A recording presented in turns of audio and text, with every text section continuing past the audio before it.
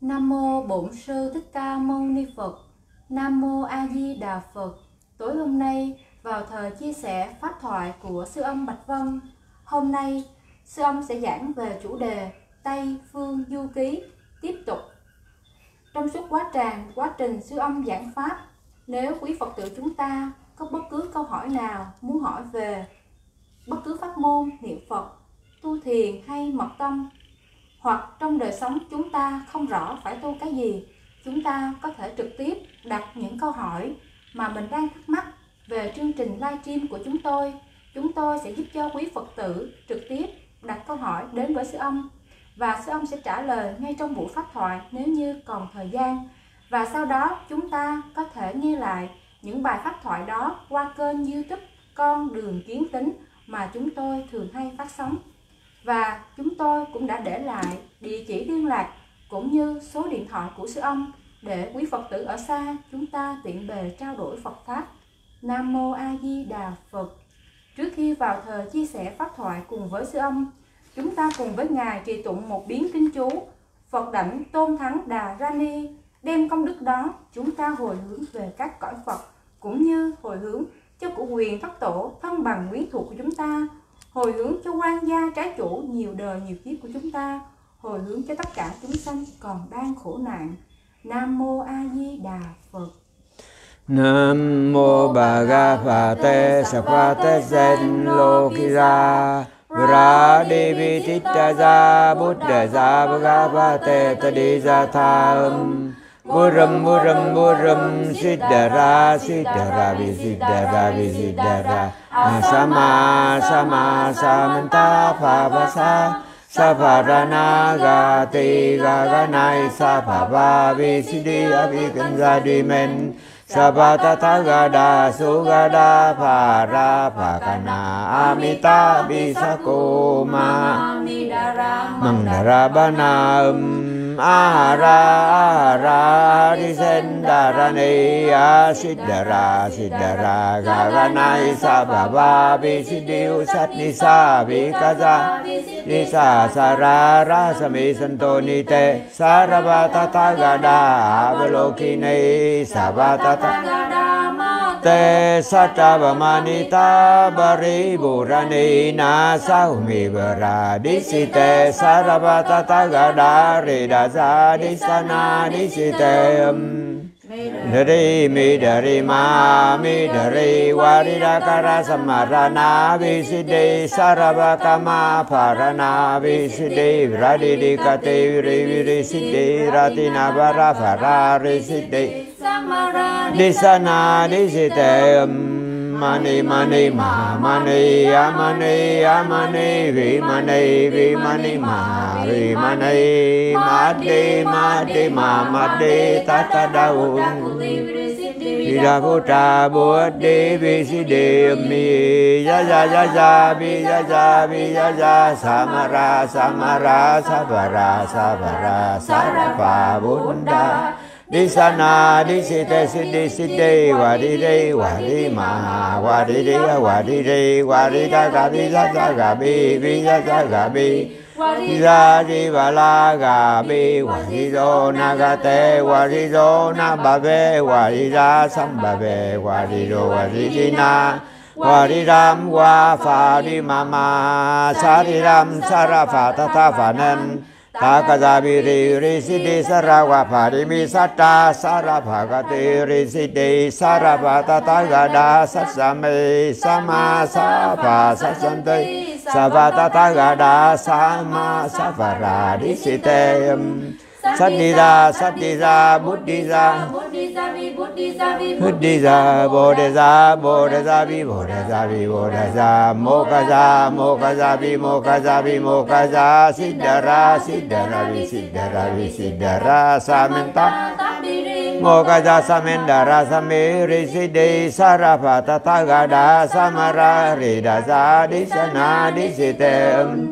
Midari Midari Maha Midara Mandara Bana Disite Sabam.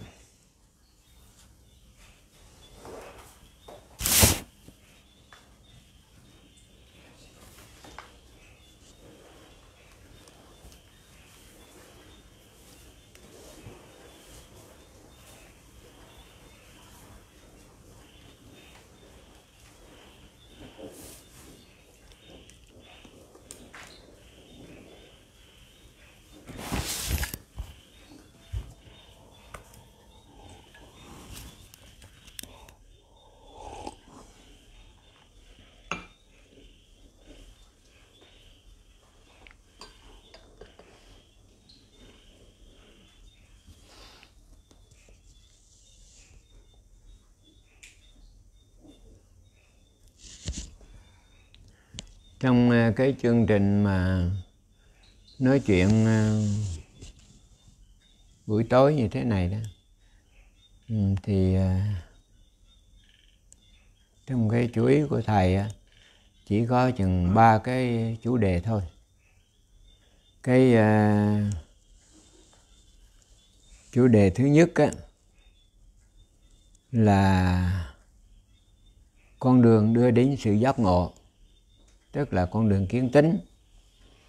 Nó là một cái chủ đề đặc biệt, nó thuộc về cái hướng giải thoát.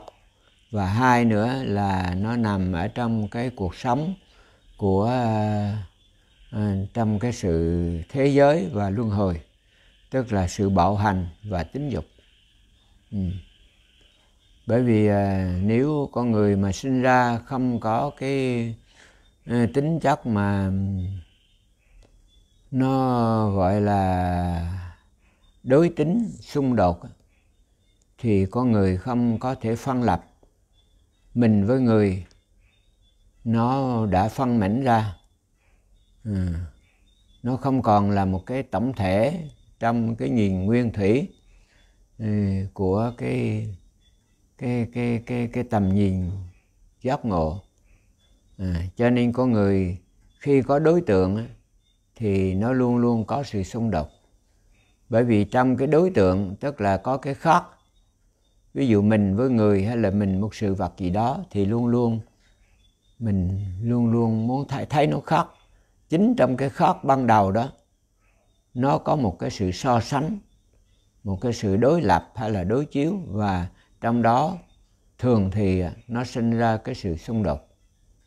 Cho nên cái vấn đề bạo hành thì từ khi con người mới sinh ra, mới khởi đầu cho đến khi chấm dứt, nó đều có liên lạc ở trong cái tâm thức mình và trong cái cuộc sống.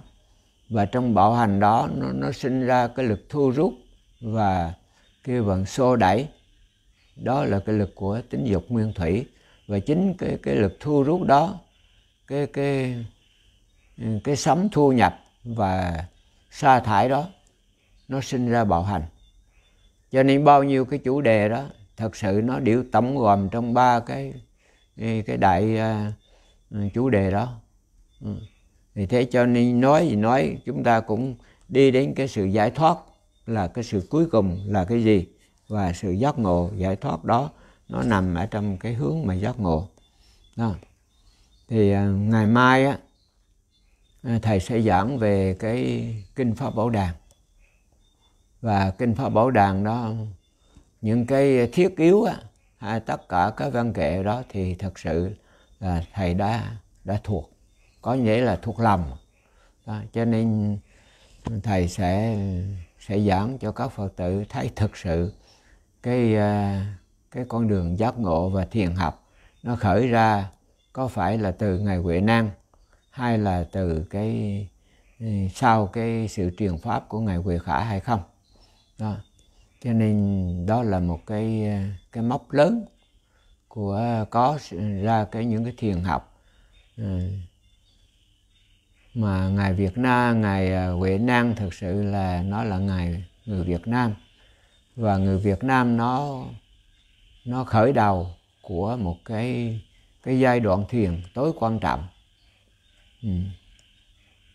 Nếu không có Huệ Năng thì thực sự cũng không có thiền. Ngay cả ở Trung Quốc hay là ở Hàn Quốc hay là Nhật hay là bây giờ khắp trên thế giới, cái thiền của Đại Thừa đó là phát xuất từ sau cái thời kỳ của Tổ Đạt Ma cho đến ngày Huệ Năng. Thì thầy sẽ nói vào bữa mai, và trong đó cái nghĩa giải thoát nó sẽ trọn vẹn. Và hôm nay thì thầy sẽ nói về tức là cái Tây Phương Du Ký, tức là cái người mà đã đi đến cái cõi cực lạc nó như thế nào. Đó không phải là một chuyện tích, mà đó là một sự thật. Nhưng mà trước khi mà nói về Tây Phương Du Ký thì có một người hôm qua nói chuyện với thầy ở xa và nói rằng thầy hay giảng về những cái tính dục nguyên thủy của con người, hay là về giới tính đó. Vậy thì cái đó nó có một cái văn bản, nó có một cái gì á mà nó có cái tầm vóc lớn cho tất cả mọi người không? Thì thầy mới nhớ lại là có trong một cuốn sách, tức là cuốn Dục và Ly Tâm Thức của Osho đó.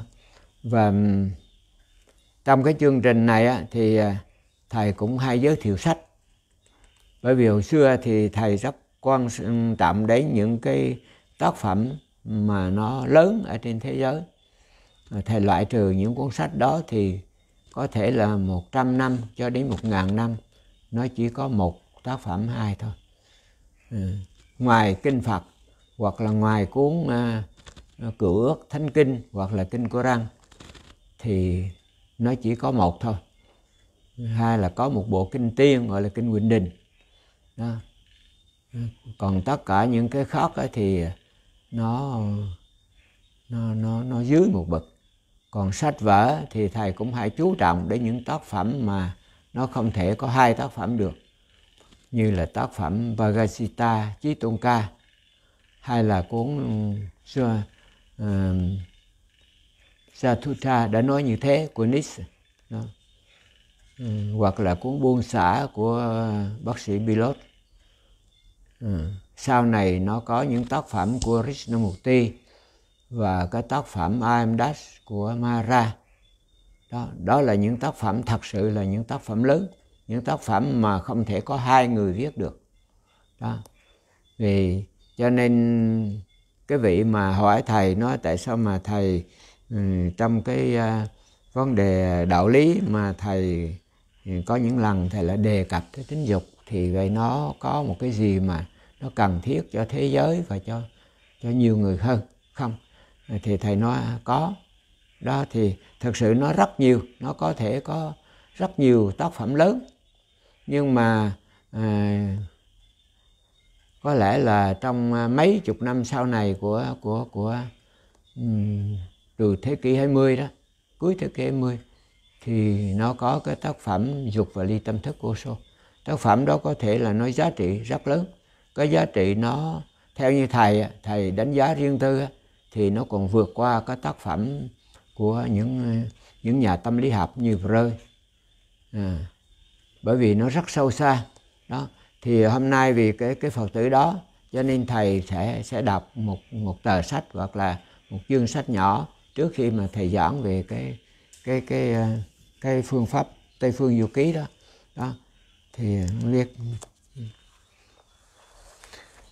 bởi vì một cái bản văn hay là một cuốn sách đó, có thể là nó đi sâu như bằng rất nhiều cái bài pháp, và trong đó nó có thể là cho mình một cái sự nhận định đầu tiên và cuối cùng để mình thấy những cái quan điểm sai trái, và đồng thời cái hướng để mà mình xây dựng lại cái cuộc sống và cái khuynh hướng của cuộc sống ở trong cái hạnh phúc và cái khổ đau như thế nào đó.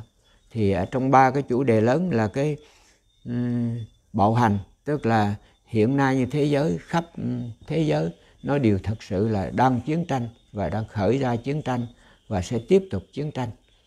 Đó là nói chung, còn mỗi người gặp nhau đều có sự xung đột, và đó cũng là một cái chiến tranh tâm thức, không ai đồng ý với ai cả đó. Và kế đó là cái tính dục, là cái lượng thu rút giữa hai cái thế lực âm dương tối sáng, và trong đó nó có cái nguyên lý thật sự của nó. Nếu chúng ta không hiểu thì không bao giờ chúng ta có thể diệt dục được. Cho nên nếu mà chúng ta phải hiểu, và ta phải hiểu một cách cho nó sáng suốt, cao thượng và nó có giá trị, nghĩa là chung cho tất cả mọi người. Thì ở đây cái bản văn này ở trong cái Ly Tâm Thức, thầy chỉ đọc một đoạn thôi, thì nó có thể tổng gồm được tất cả cái chủ đề này. Rồi sau đó có cơ hội thì thầy sẽ giảng hẳn về tất cả những cái tiến trình của nó.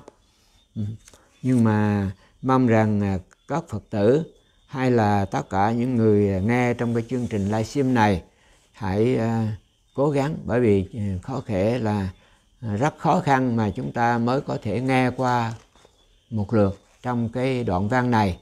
Và trên thế giới nó cũng không có 2 cuốn sách như thế này, và thầy cũng có thể là cũng khó đọc lại lần thứ hai, hay là chúng ta cũng không có dịp nào nghe hết cả.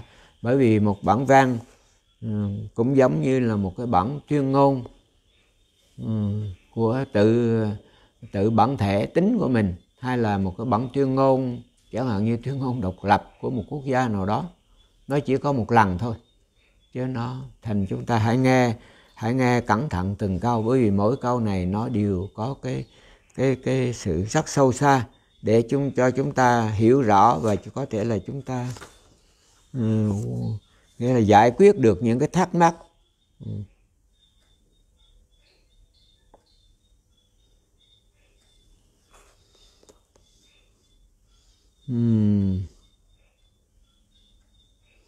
Con người với lại con vật thật sự nó đầm nhau, nó tương tác nhau một cái lực mà cũng như ham muốn hay là bạo hành. Tức là nhưng mà con vật thì nó sinh ra một cách đơn giản, rõ ràng hơn, mạnh bạo hơn. Nhưng mà con người thì nó lại có 2 mặt. Một cái mặt trái của nó là một cái đạo đức, và cái mặt phải của nó là cái sự kêu bằng giữ lấy cái sự tồn tại của cái mà chúng ta là phải biết là phải sống và phải tồn tại ở trên một cái bản ngã. Đó là cái sự tranh đấu, đó là những cái quyền lợi của cái chủ thể, cái bản ngã của mỗi người. Cho nên ở trong này nói con người nó thật sự nó cũng khác gì mà con vật. Con vật không phải là một sự xấu hổ, không phải là con vật là một cái sự tồi tệ, nhưng mà con vật nó tượng trưng cho một cái gì đó rất thiên nhiên, rất đơn giản, rất ổn định hơn nhiều với con người. Nó chỉ không có cái lý trí thôi, không có sự phân biệt, và một cái gì nó rất bày tỏ ra. Ví dụ nó ăn nuốt lẫn nhau, mình thấy nó rất tàn bạo, nhưng mà nó không hiểm hóc, không có mưu trí, không có trí trá để gài bẫy, để sập bẫy lẫn nhau. Cho nên đứng về cái nguy hiểm và cái tội ác thì con người tội ác nhiều hơn con vật đó. Và con người cũng thật sự cũng xấu xa hơn con vật, và con người cũng rất lâu tốt hơn con vật. Con vật nó sống tận cùng ở trong một cái đà chuyển động của nó, và nó lật lại trở thành. Cũng như khi chư thiên mà họ sống hết cái nghiệp của chư thiên đó, thì họ trở lại sống như cái bản năng lúc ban đầu mà họ gây nhân đó. Cho nên con vật hay là chư thiên đó thì hai cái thế giới kêu bằng sinh hoạt để tồn tại nó giống nhau. Chư thiên họ cũng không mặc cảm gì với tất cả cái niềm vui, thú vui ở cõi đạo lợi, cõi dạ ma, hay là tất cả cõi độ xuất, tha hóa và tự tại. Như tha hóa, tự tại thiên, hay là đó, tất cả những cái đó là những cõi trời mà mình gọi là ma vương đó. Thật sự mình rất khó mà được làm ma vương lắm. Bởi vì và ma vương mình phải có một cái thiền định rất lớn. Cho nên ma vương chỉ xảy ra để giúp đỡ Đức Phật trong những cái khi mà cuối cùng thôi, lúc mà Ngài thành đạo. Còn mình đây thì thực sự không đáng gì mà gặp ma vương. Bởi vì ma nó có nhiều, như ma la, hay là tử ma, hay thiên ma, hay là ngũ ấm ma. Còn ma vương là một cái tính chất nó tới cõi trời tha hóa tự tại, hóa lực thiên và tha hóa tự tại. Nó còn vĩ đại hơn cái nơi mà có đâu xuất đà thiên. Chỉ trừ có nội dung đâu xuất, tức là chỗ của Đức Từ Thị Di Lặc ở đó. Còn ngoại viên thì nó vẫn dưới, bởi vì nó còn nằm trong những cõi dục ở dưới. Còn dưới đó nữa thì cõi dạ ma thiên, thì có thể là bắt đầu nó sống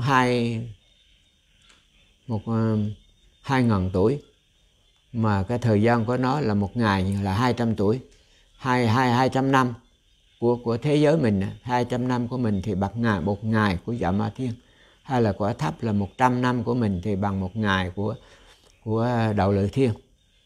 mà cuối cùng như là tứ thiên vương thiên thì thấp hơn một chút. Còn tất cả quả trên thì lần lần nó đi tới 600 năm, 800 năm và nó tới lần cả kiếp số tất cả quả trừ thiên. Cho nên cái điều đó nếu mà chúng ta không học Phật, chúng ta không lấy cái thánh giáo lượng của Đức Phật thì không thể là cái trí của chúng ta biết được. Dù là một thánh nhân ở thế gian này cũng không làm gì mà biết hết được tất cả chuyện đó. Vì thế cho nên do như vậy gọi là ma dương thường phá Đức Phật khi mà Ngài thành đạo bằng những là cái gọi là ma nữ hay là này kia đó. Chúng ta chỉ thấy hình thức bề ngoài như vậy thôi. Chứ ma vương là cũng thuộc cõi trời, là cũng nằm trong 6 cõi luân hồi luôn, vậy ma vương cũng đi tái sanh được các cõi. Thì vâng, nói về tam giới thì thực sự là ma vương nó còn thấp. Bởi vì từ Bắc Giới lên trên đỉnh Tu Di thì đạo Lợi Thiên nè, rồi Dạ Ma Thiên nè, Tha Quá Thiên, Tha Quá Thiên, Quá Lập Thiên nó thuộc về ma vương. Rồi nó kế tới là Phạm Chúng Thiên, Phạm Phụ Thiên và Thiếu Quan Thiên. Phạm Thiên đó là quả Brahman, quả của Bà La Môn giáo đó, mà cũng là cái cõi sơ thiền của Phật giáo đó. Bởi vì tất cả vị sơ thiền của Phật giáo thì có thể được sanh lên có Phạm Thiên. Phạm Thiên, rồi Đại Phạm Thiên, Tha Quá Tự Tại, Quá Lạc Thiên, Phạm Chúng Thiên, Phạm Phụ Thiên, rồi tới Thiếu Quan Thiên, rồi Quan Âm Thiên, Thiếu Tịnh Thiền, Biến Tịnh Thiền, Phước Sanh Thiên, Quảng Quả Thiên, Vô Phiền Thiên, Vô Nhiệt Thiên, Thiện Kiến Thiên, Thiện Hiện Thiên, Sắc Cứu Cánh Thiên, là tột cùng của cái cõi sắc giới, cõi sắc cứu cánh. Rồi tới Không Xứ Thiên, Thức Xứ Thiên, Vô Sử Phi Vi Tưởng. Những cõi đó thì mình nói nó dễ, mình học thì nó chỉ có 5 phút thôi. Chứ còn mình tu có nhiều khi chắc vô lượng kiếp chưa chắc mình đã hiểu điều đó, mình đã biết được điều đó.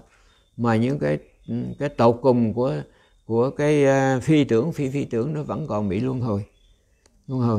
Nhưng mà nếu nói kiếp sống luân hồi đó thì mình sống không biết bao nhiêu cái thời gian có thể quả đất này, cái kiếp sống của họ. Bởi vì họ sống tới 8 vạn 4 ngàn kiếp. Mà như một kiếp mình học trong Phật á, thì nó rất là nhiều, một đại kiếp đó thì nó tới 20 trung kiếp. Mà một trung kiếp thì tới 20 tiểu kiếp. Mà một tiểu kiếp nhỏ là 16 triệu năm. Thì chúng ta tính vậy thì chúng ta biết một kiếp, một đại kiếp cũng rất là lâu đó. Huống chi là 8 vạn 4 ngàn đại kiếp thì chúng ta không thể tưởng tượng được đó. Cho nên mình ví dụ nó thật sự chứ cũng giống như một con ếch. Với mình thì nó còn gần gũi hơn. Cái thời gian nó còn có thể đo đếm được. Chứ mình mà so sánh với một quả thiền thì cũng không đo đếm được. Còn tới những cái chỗ đó thì bất khả tư nghị. Nhưng mà nếu nói thật sự chứ nếu người mà giác ngộ hay là người mà đạt được cái tâm dự lưu thì thật sự còn vượt lên trên chỗ đó nữa. Mặc dù hiện tại nó không có thần thông, nó không có diệu dụng liền, nhưng mà cái quả báo nó là không thể tưởng được đó. Cho nên thầy luôn luôn thầy muốn huynh đệ để hiểu biết được cái giáo lý Phật, làm thế nào mà mình chứng được cái thiện tâm như thế, mà mình có cái nhân như thế để mình được quả như thế. Và chúng ta sẽ kiểm nghiệm, kiểm tra, thu được thử cái thật nó như thế nào đó, để rồi mình coi cái sự giải thoát của mình có thật hay không đó. Chứ còn mình học mà như là mình học nói để mình biết giáo lý thì cái chuyện này nó dễ, nhưng nó dễ mà nó cũng khó, nhưng mà nó thực sự nó không đi đến đâu vào đâu hết cả đó. Cho nên bây giờ thôi để thầy đọc cái đoạn văn này. Bắt đầu á, cái cuốn sách này thì nó rất nhiều lắm, nhưng mà một cái đoạn này để nói chung về cái thực sự cái nguyên lý của dục nó là gì. Người đó cần một cái cớ, bất kỳ cớ nào để giải phóng con thú không thể thỏa mãn được bên trong. Con vật trong người thất vọng vì sự tù túng thường xuyên, nó tru tréo lên để đòi đi ra. Nhưng chừng nào con vật này chưa được chế ngự, chưa bị tiêu diệt, thì tâm thức con người chẳng bao giờ có thể vươn lên trên tính thú vật được. Bản tính chúng ta, sinh lực của chúng ta, năng lượng của chúng ta chỉ có một lối ra dễ dàng, và lối ra đó là dục. Vô lấy cái kiến này nó lộn rồi thành nó ở trong cái bàn thịnh. Biết kiến kênh đó sẽ tạo ra vấn đề. Chúng ta nghe từng cái đoạn văn, từng cái câu này của một người đã giác ngộ, và một người này thật sự là một cái, có thể nói là một vị Bồ Tát rất là kỳ diệu. Đó.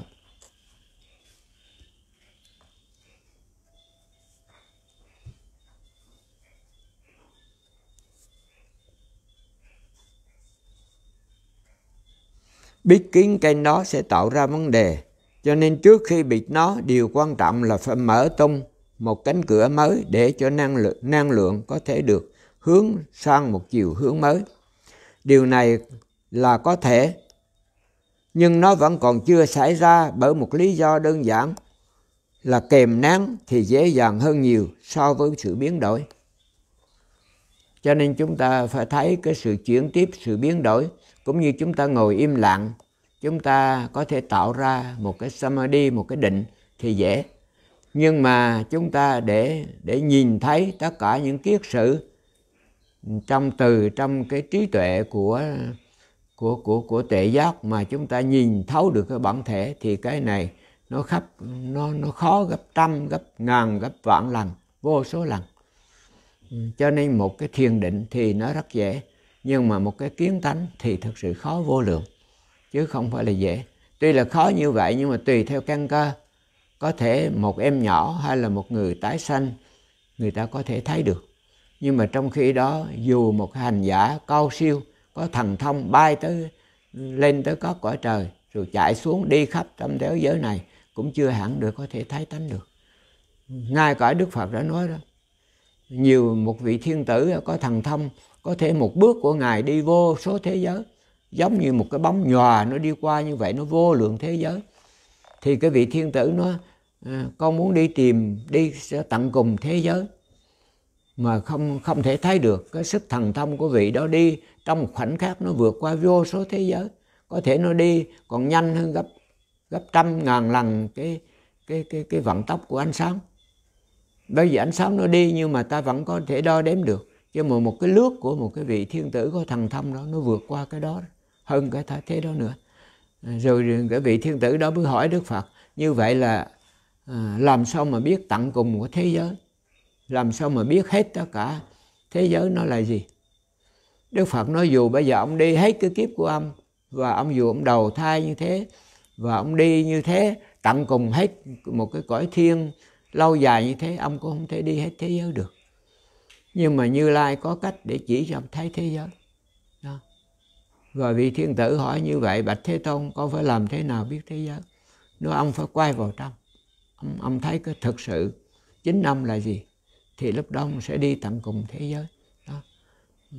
Cho nên một con người mà thật sự kiến tính, một con người mà thật sự đạt cái thiền định trong giác ngộ đó, khi xả thân này thì ví dụ như từ đây đến Cực Lạc, nó qua 10 muôn ức cõi. 10 muôn ức cõi đó tức là có thể là 10 muôn ức cái thái dương hệ, 10 muôn ức cái gọi là cái như là giống như một cái dải thiên hà vậy đó. Bởi vì một cái dải thiên hà mình có thể thấy được, nhưng mà mình không thể thấy quá cái đó được. Bởi vì từ cái đầu này mà đi đến đầu kia có thể hàng tỷ năm ánh sáng, hay là nhiều tỷ năm ánh sáng. Đó là theo khoa học mà người ta tính toán đo đạc, người ta nói như vậy đó. Nhưng mà thật sự người đó thật sự cũng không thể đi hết thế giới được. Nhưng mà nếu một người đó mà khi mà vô niệm, người đó mà xả thân trong vô niệm, trong cái sự giác ngộ thật sự rồi đó, thì người đó không có ngã, không có thân. Thì trong một khoảnh khắc đó, người đó có thể từ đây đi tới 10 muôn ức thế giới như cõi Tây Phương Cực Lạc, chỉ bằng vào một cái khải móng tay thôi. Là bởi vì sao? Bởi vì cái thân đó là thân pháp giới, cái thân đó là pháp thân. Cho nên chúng ta đọc Kinh Hoa Nghiêm thấy đó, Đức Phật ở khắp cùng nơi trong thế giới, trong tận cùng thế giới đó, bất cứ một thế giới nào xa xăm hay là gần gũi, khi mà niệm Đức Bồ Tát Nam Mô Quan Tham là có Đức Bồ Tát Quan Tham liền ở nơi đó. Một người niệm cũng vậy, mà 100.000.000 ức người như cát bụi niệm cũng đều có Bồ Tát Quan Tham.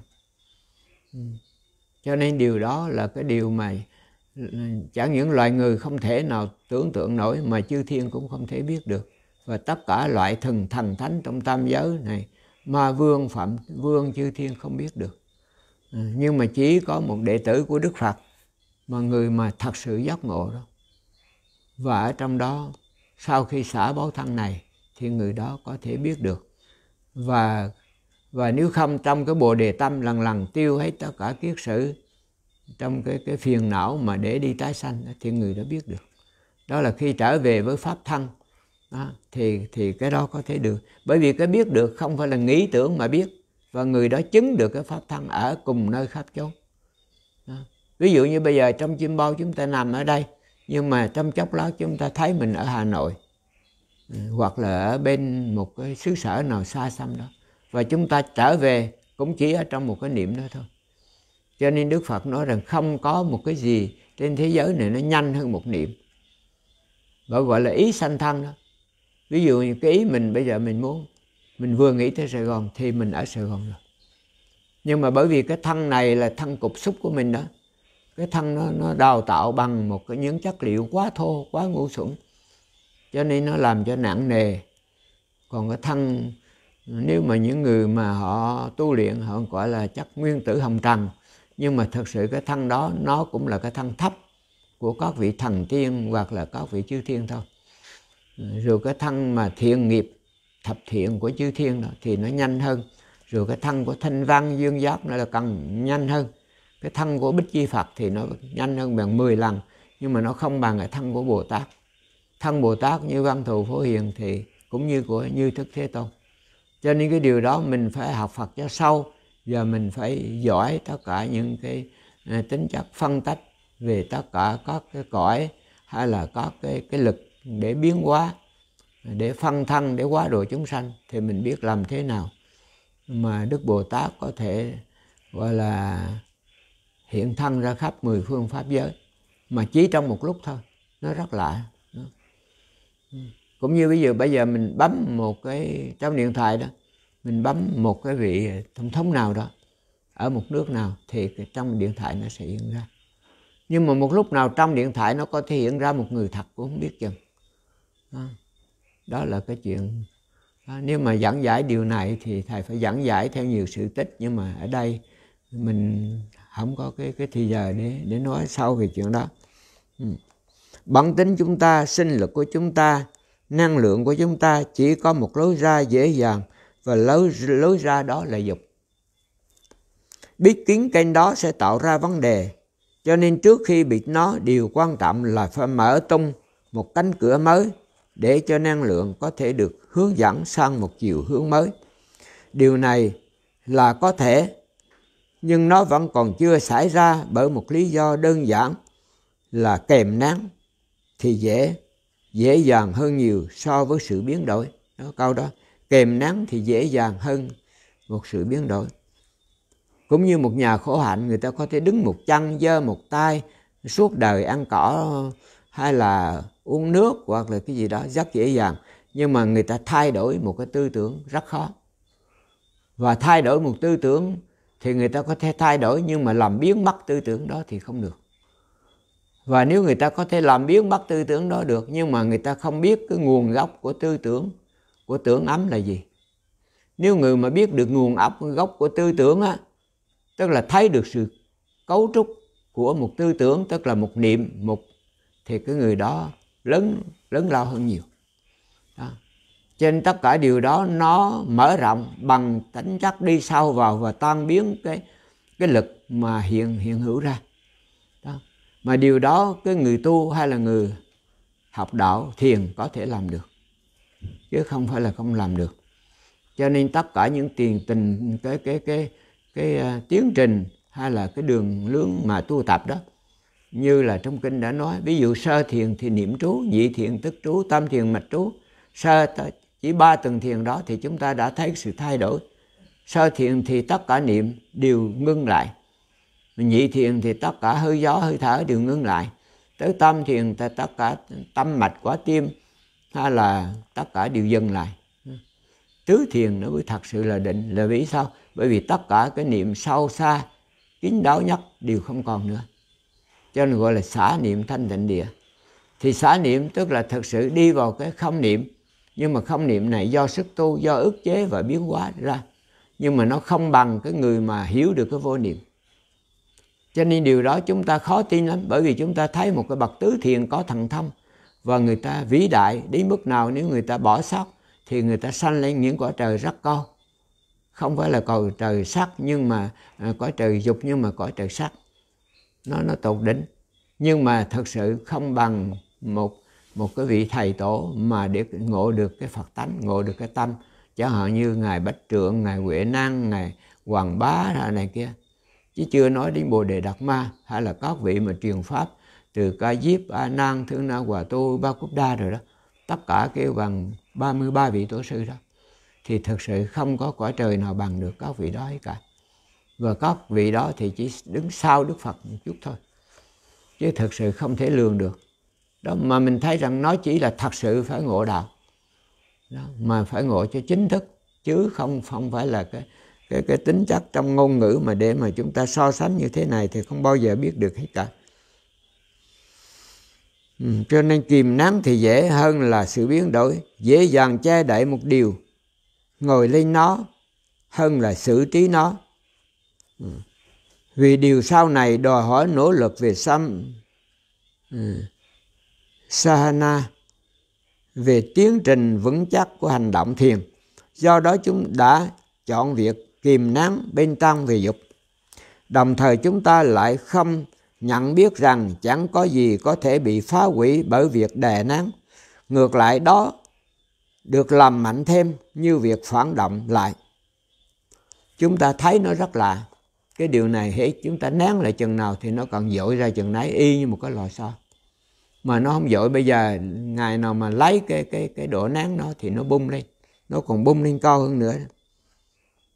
Chúng ta cũng quên mất rằng việc kìm nén cái gì đó là làm mạnh thêm sự hấp dẫn của chúng ta về nó. Cái mà chúng ta kìm nén thì không chỉ trở thành trung tâm của các tâm thức của chúng ta, mà còn kìm vào các tầng sâu của tiềm thức chúng. Chúng ta có thể kìm nén nó trong những giờ thức, nhưng ban đêm nó lóe lên qua các giấc mơ của chúng ta.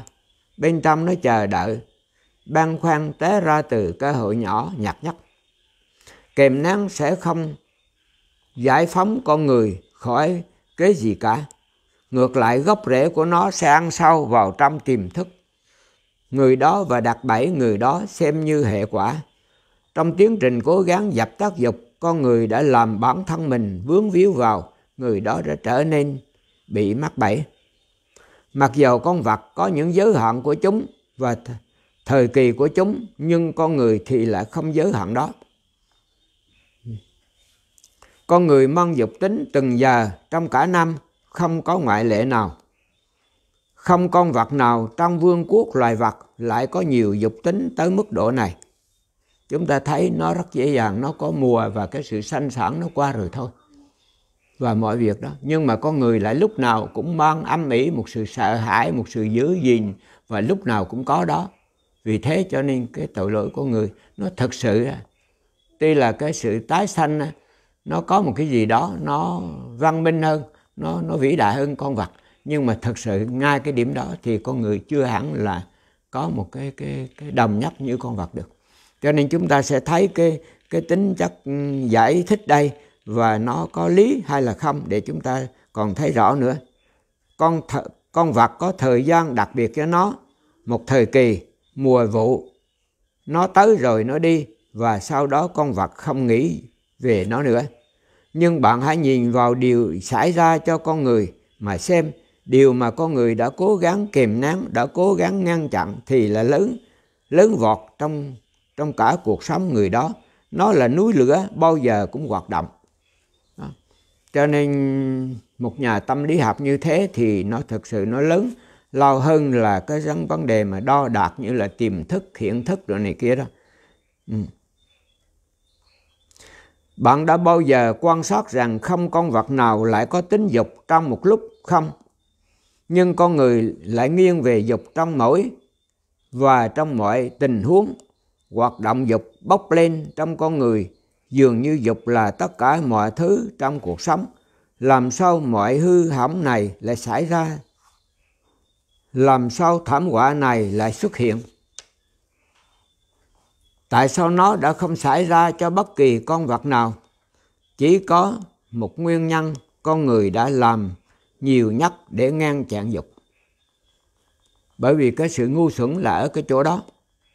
Và nó đã bùng ra qua toàn bộ nhân cách của người đó theo một cách tương đương. Và bạn hãy nghĩ về điều chúng ta đã làm để ngăn chặn dục. Chúng ta đã phát triển một thái độ lăng mạ đối với nó. Chúng ta đã làm đê tiện nó. Chúng ta đã phải nói xấu nó. Chúng ta phải gọi nó là tội lỗi. Cho nhưng như tội chứ tự lỗi là của như ông Krishnamurti ông giải thích đó, là nó có từ về thầy cũng quen rồi. Nó là một từ cổ, tức là mình lướt qua, mình không nhận định, mình không biết, mình không thật sự thấy nó, thành nó bị dính mắc.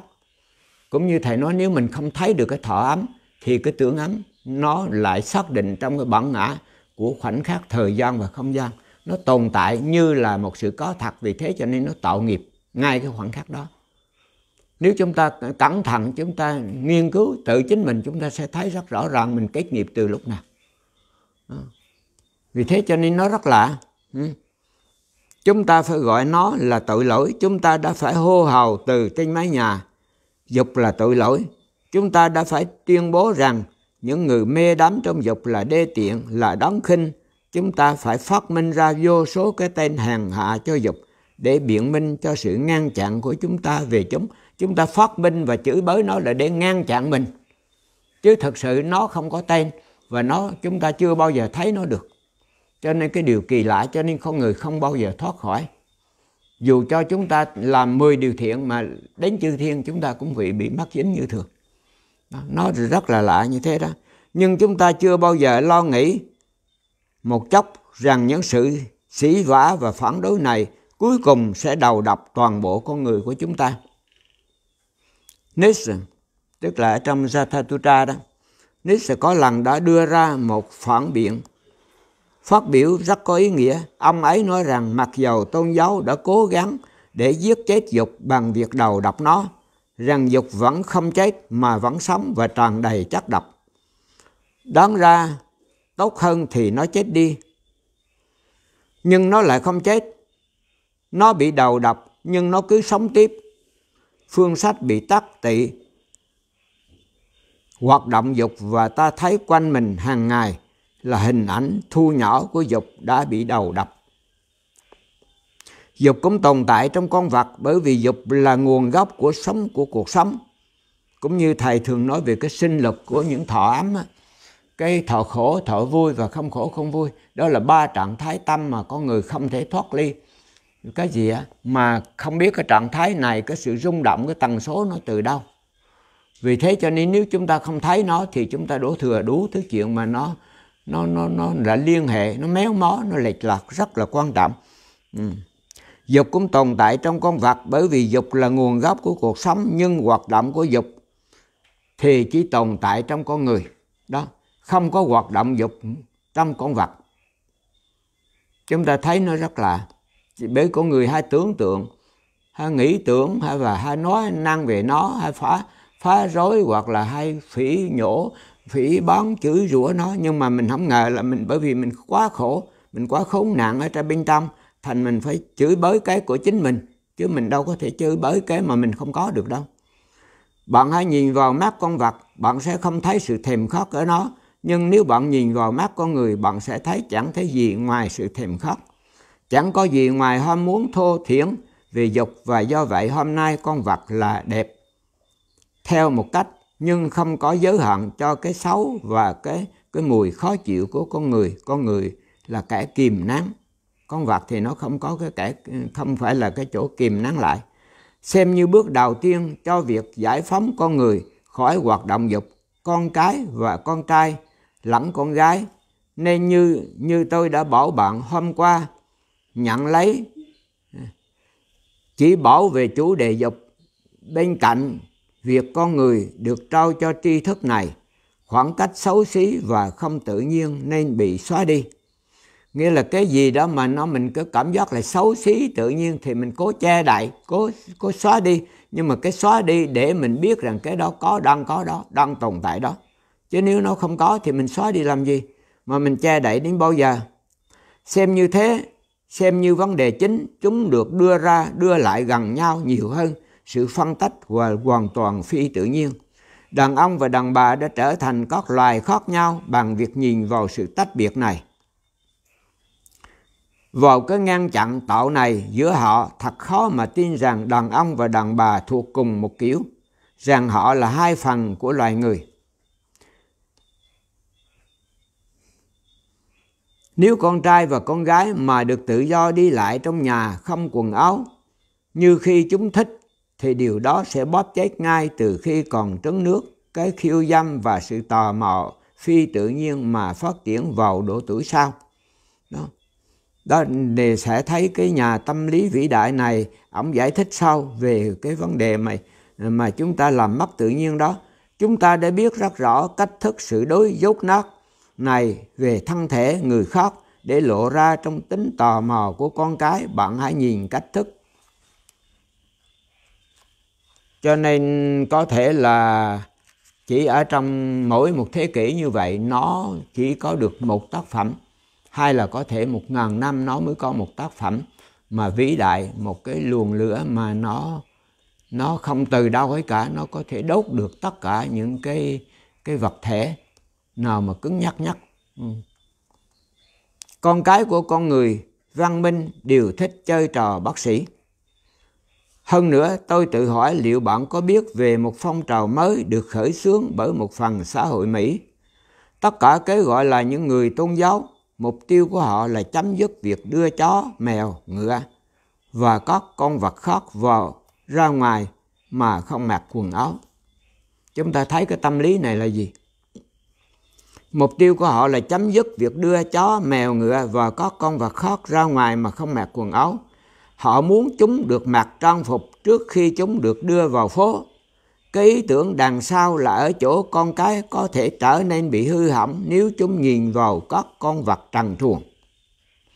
Thật là nực cười mà nghĩ con cái bị làm hư hỏng bởi việc nhìn con vật ở truồng. Nhưng dầu sau đi nữa, họ cũng đang hình thành một hiệp hội để cấm con vật không quần áo đi trên phố. Bạn hãy xem bao nhiêu điều đã được làm để cứu vớt nhân loại. Cái gọi là các vị cứu tinh là chính những người đang phá hủy con người. Bạn đã bao giờ để ý con vật mới tuyệt diệu và đẹp đẽ làm sao, cho dù không quần áo chưa? Thậm chí trong cái trần trụi của chúng vẫn hồn nhiên, đơn giản và chất phác. Bạn hiếm khi mà nghĩ về con vật đang ở trần. Và bạn chẳng sẽ bao giờ thấy con vật nào ở trần trừ khi bạn che giấu cái trần trụi của riêng mình ở bên trong bạn. Bởi vì mình thấy nó ở trần mà mình khổ sở, mình mắc cỡ là bởi vì mình đang che giấu cái của mình.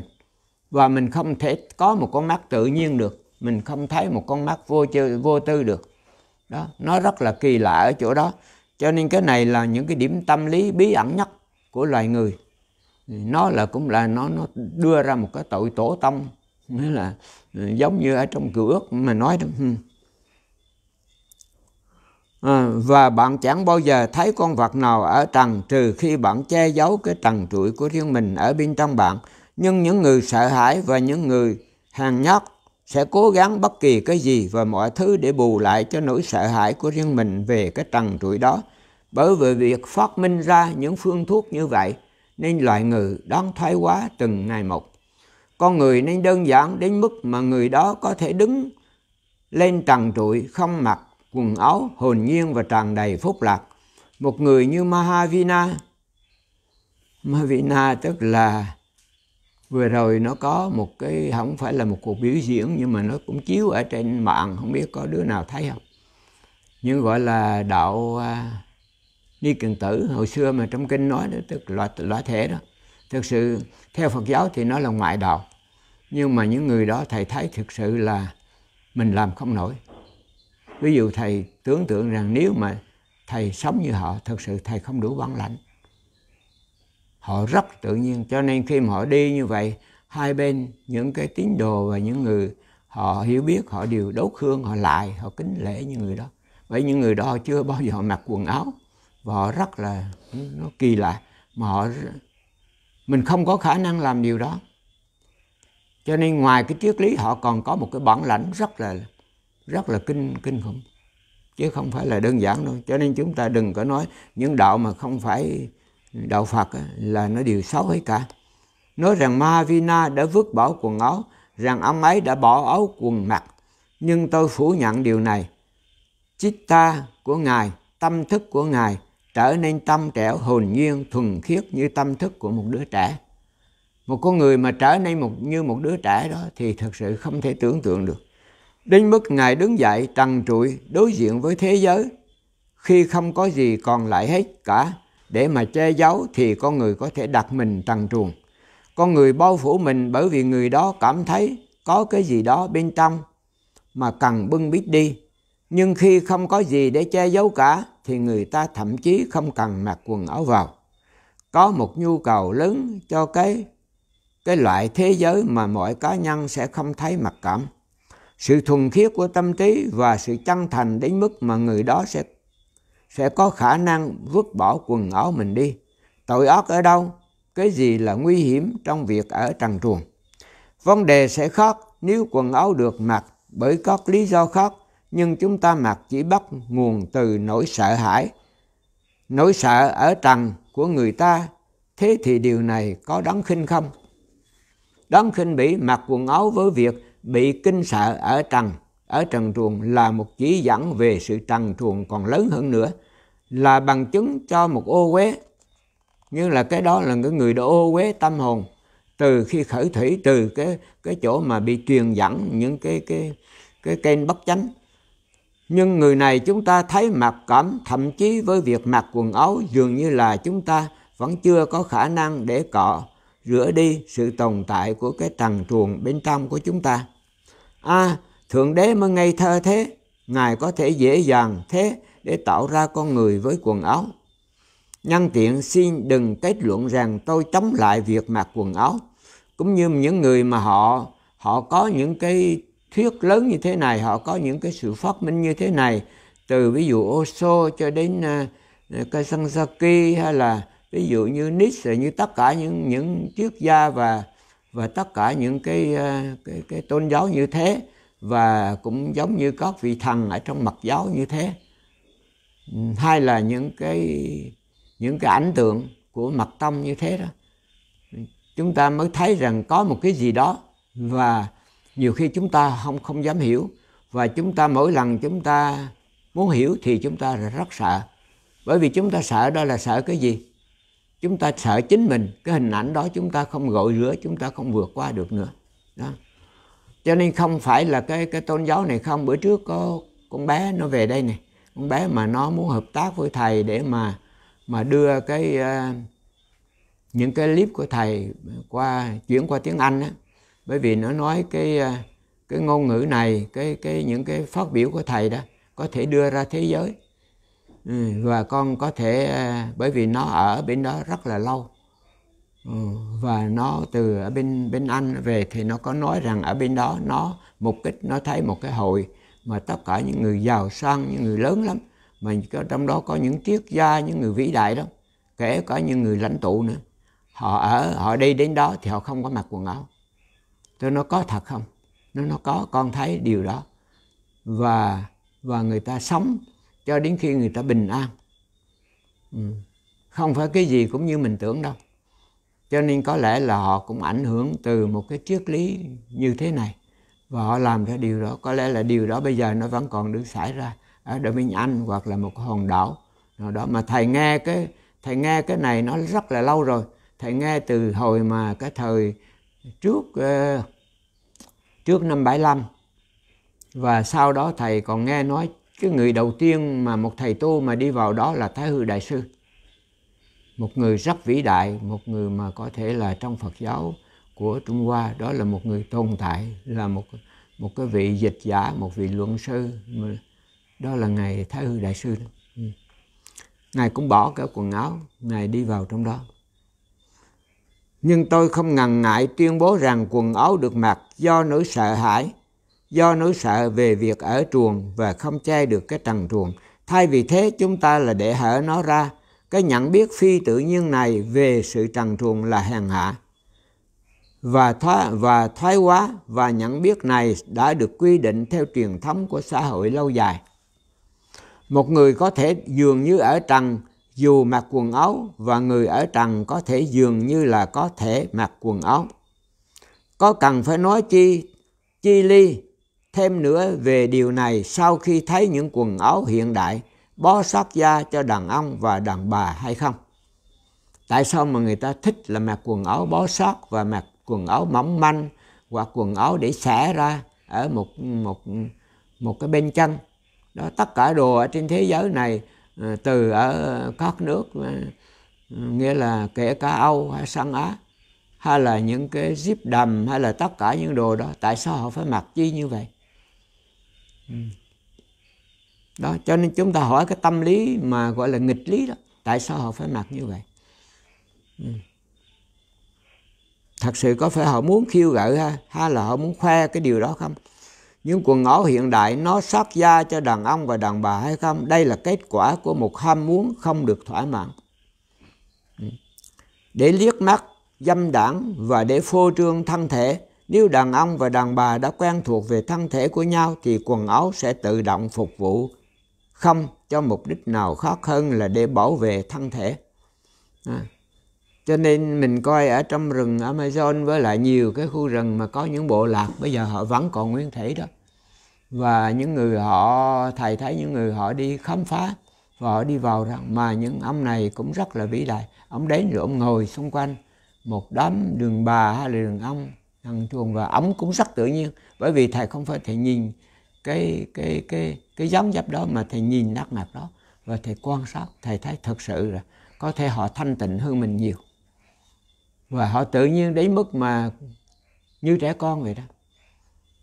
Đó là một cái điều lạ lùng. Không phải điều đó là điều mình phải bắt chước hay là mình phải làm theo, nhưng mà mình hãy nghĩ rằng vì đâu mà chúng ta phải tạo nên một cái sự che giấu, hổ thẹn và những cái mặc cảm, và những sanh ra vô cùng những cái tội lỗi trong lòng. Nó tưởng tượng bằng trăm ngàn cái sự thật của cuộc sống. Vì thế cho nên chính cái mặc cảm này nó đưa đi đến một cái cũng giống như là một cái đường thông thương ở Bắc Cực.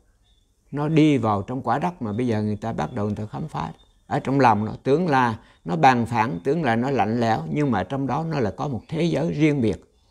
Đó, cho nên người ta tưởng tượng như là Hitler khi mà rời khỏi sau thất bại của Đức Quốc xã đó, là ông đã đi vào cái thế giới ở Bắc Cực, hoặc là ở bên Tây Tạng, nó cũng có một cái đường đi vào trong quả đất. Cho nên quả đất mình không phải hẳn như là lửa, như là ngày xưa mình học đó, nó cũng có thể là trống rỗng. Và người ta nói rằng cũng như trên mặt trăng nó có 250 triệu gì người ngoài hành tinh đang sống đó.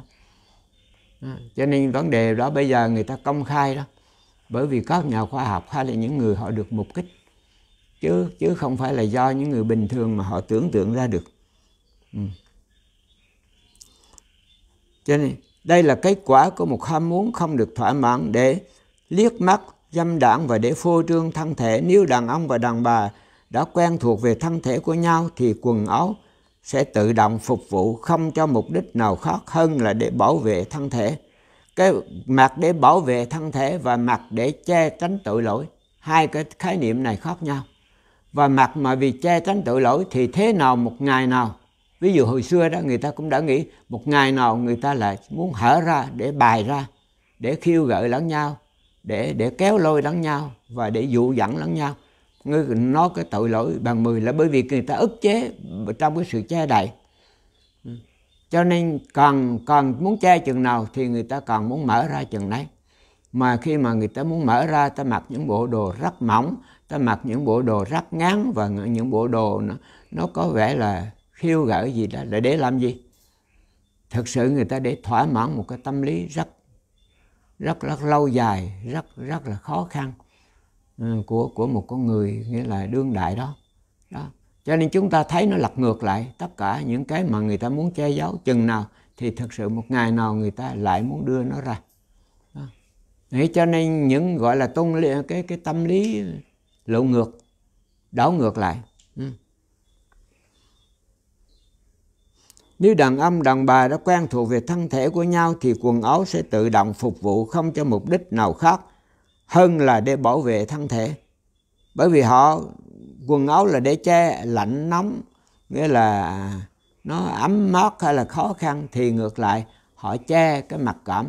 Nhưng mà họ còn che cái mặc cảm chừng nào thì cái mặc cảm, cái nỗi khổ tâm và cái nỗi nguy hiểm nó tiềm ẩn bên trong. Và một ngày nào họ bùng ra, họ cháy ra. Nó khủng khiếp lắm.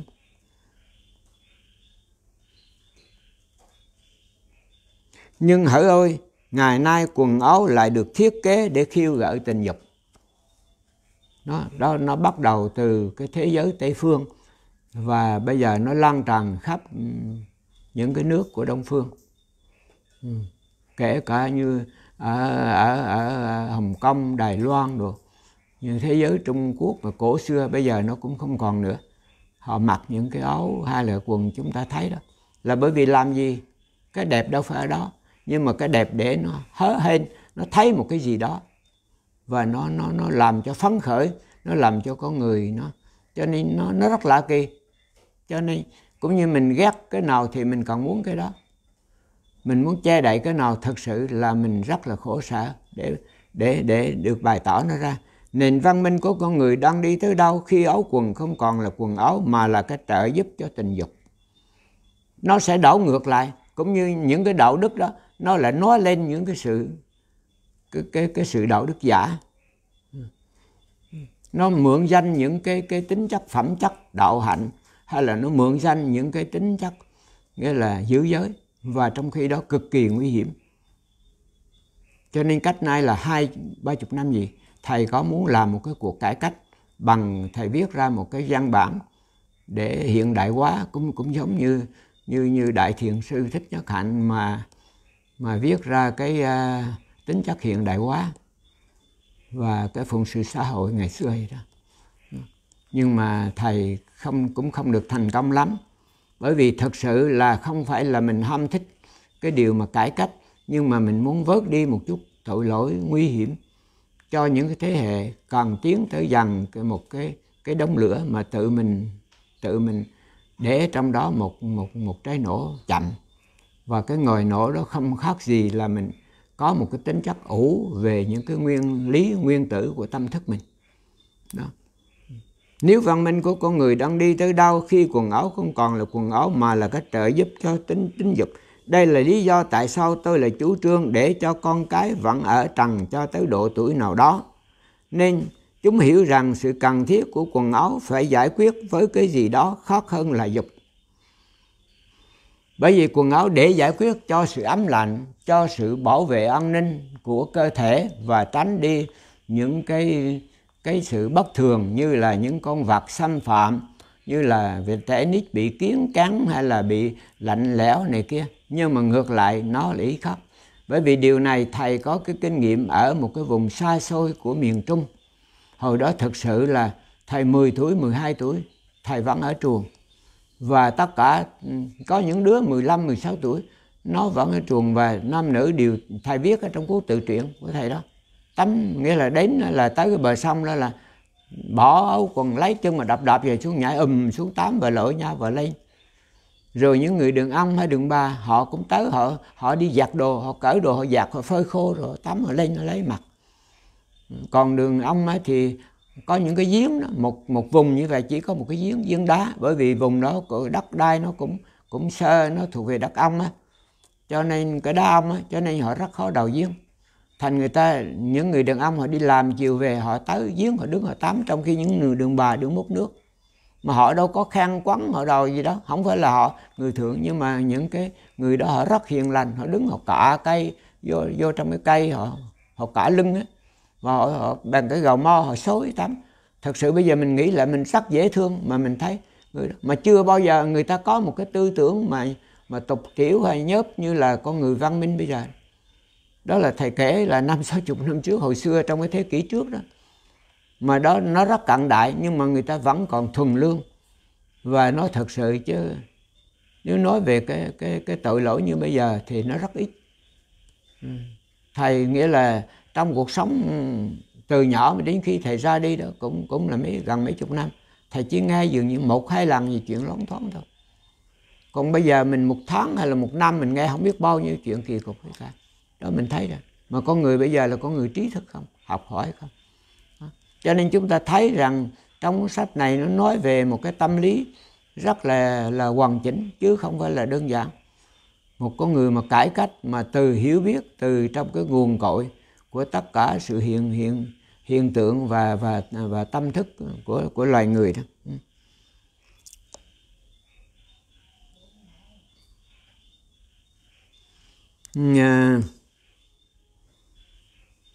Hơn nữa, khái niệm về trần ở trần là một khái niệm chủ quan. Với một tâm trí đơn giản, với một tâm trí hồn nhiên thì việc ở trần không chướng ngại gai mắt. Nó có cái đẹp riêng của nó, nhưng mãi cho tới nay con người đã được nuôi dưỡng bằng chất độc.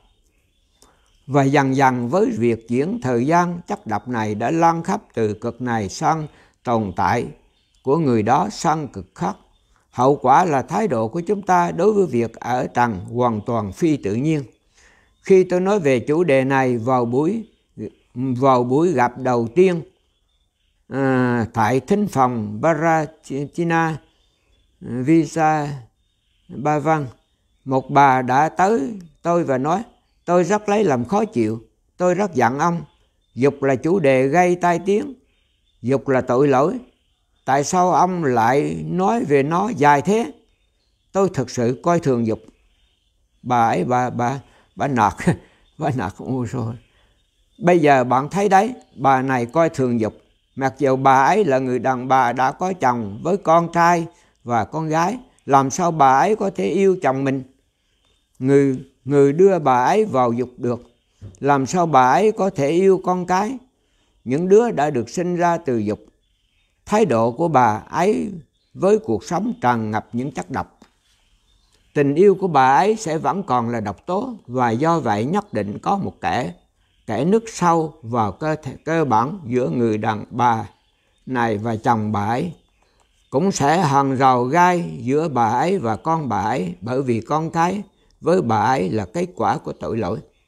Cho nên người ta nghĩ dục là một tội lỗi, nghĩ dục là một cái gì đó ghê gớm lắm, và cái mặc cảm sâu kín đó làm giết người ta, và người ta sẽ không bao giờ thông minh, không bao giờ thấy được những cái sâu xa của những lượng sống mà phản, nghĩa là nó thu rút những cái tần số mà từ những cái đơn bào nhỏ nhất cho đến những cái lực sinh tồn như là năng lượng, và nó phát ra những cái dòng điện.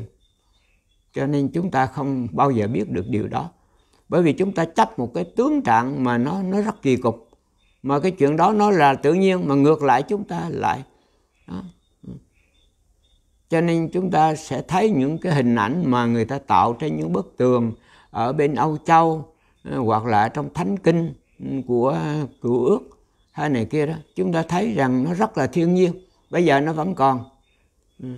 Hoặc là những cái tôn giáo của Ấn Độ, hay là các vị thần đó, thì thực sự họ không có chăm sóc quan trọng nhiều về cái vấn đề mà như cái xã hội văn minh của chúng ta không đâu. Cũng có hàng rào giữa bà ấy và con cái bà ấy, bởi vì con cái với bà ấy là kết quả của tội lỗi. Mối quan hệ giữa bà ấy và chồng bà ấy có khuynh hướng tội lỗi. Bà ấy bị ám ảnh bởi phức cảm và mặc cảm vô ý thức. Những nơi có liên quan tới dục, liệu người ta có thể sống trong hài hòa có được không? Những người phỉ báng dục thì đã làm rối loạn cuộc sống gia đình của mọi người. Thay vì bạn cho bất kỳ loại giải thoát nào, thái độ đập phá này chống lại dục đã gây tác hại sâu sắc. Người mà gặp phải một rào chắn vô hình giữa bản thân mình và vợ mình thì không bao giờ có thể cảm thấy hài lòng với cô ấy. Anh ta sẽ nhìn quanh để tìm người phụ nữ khác.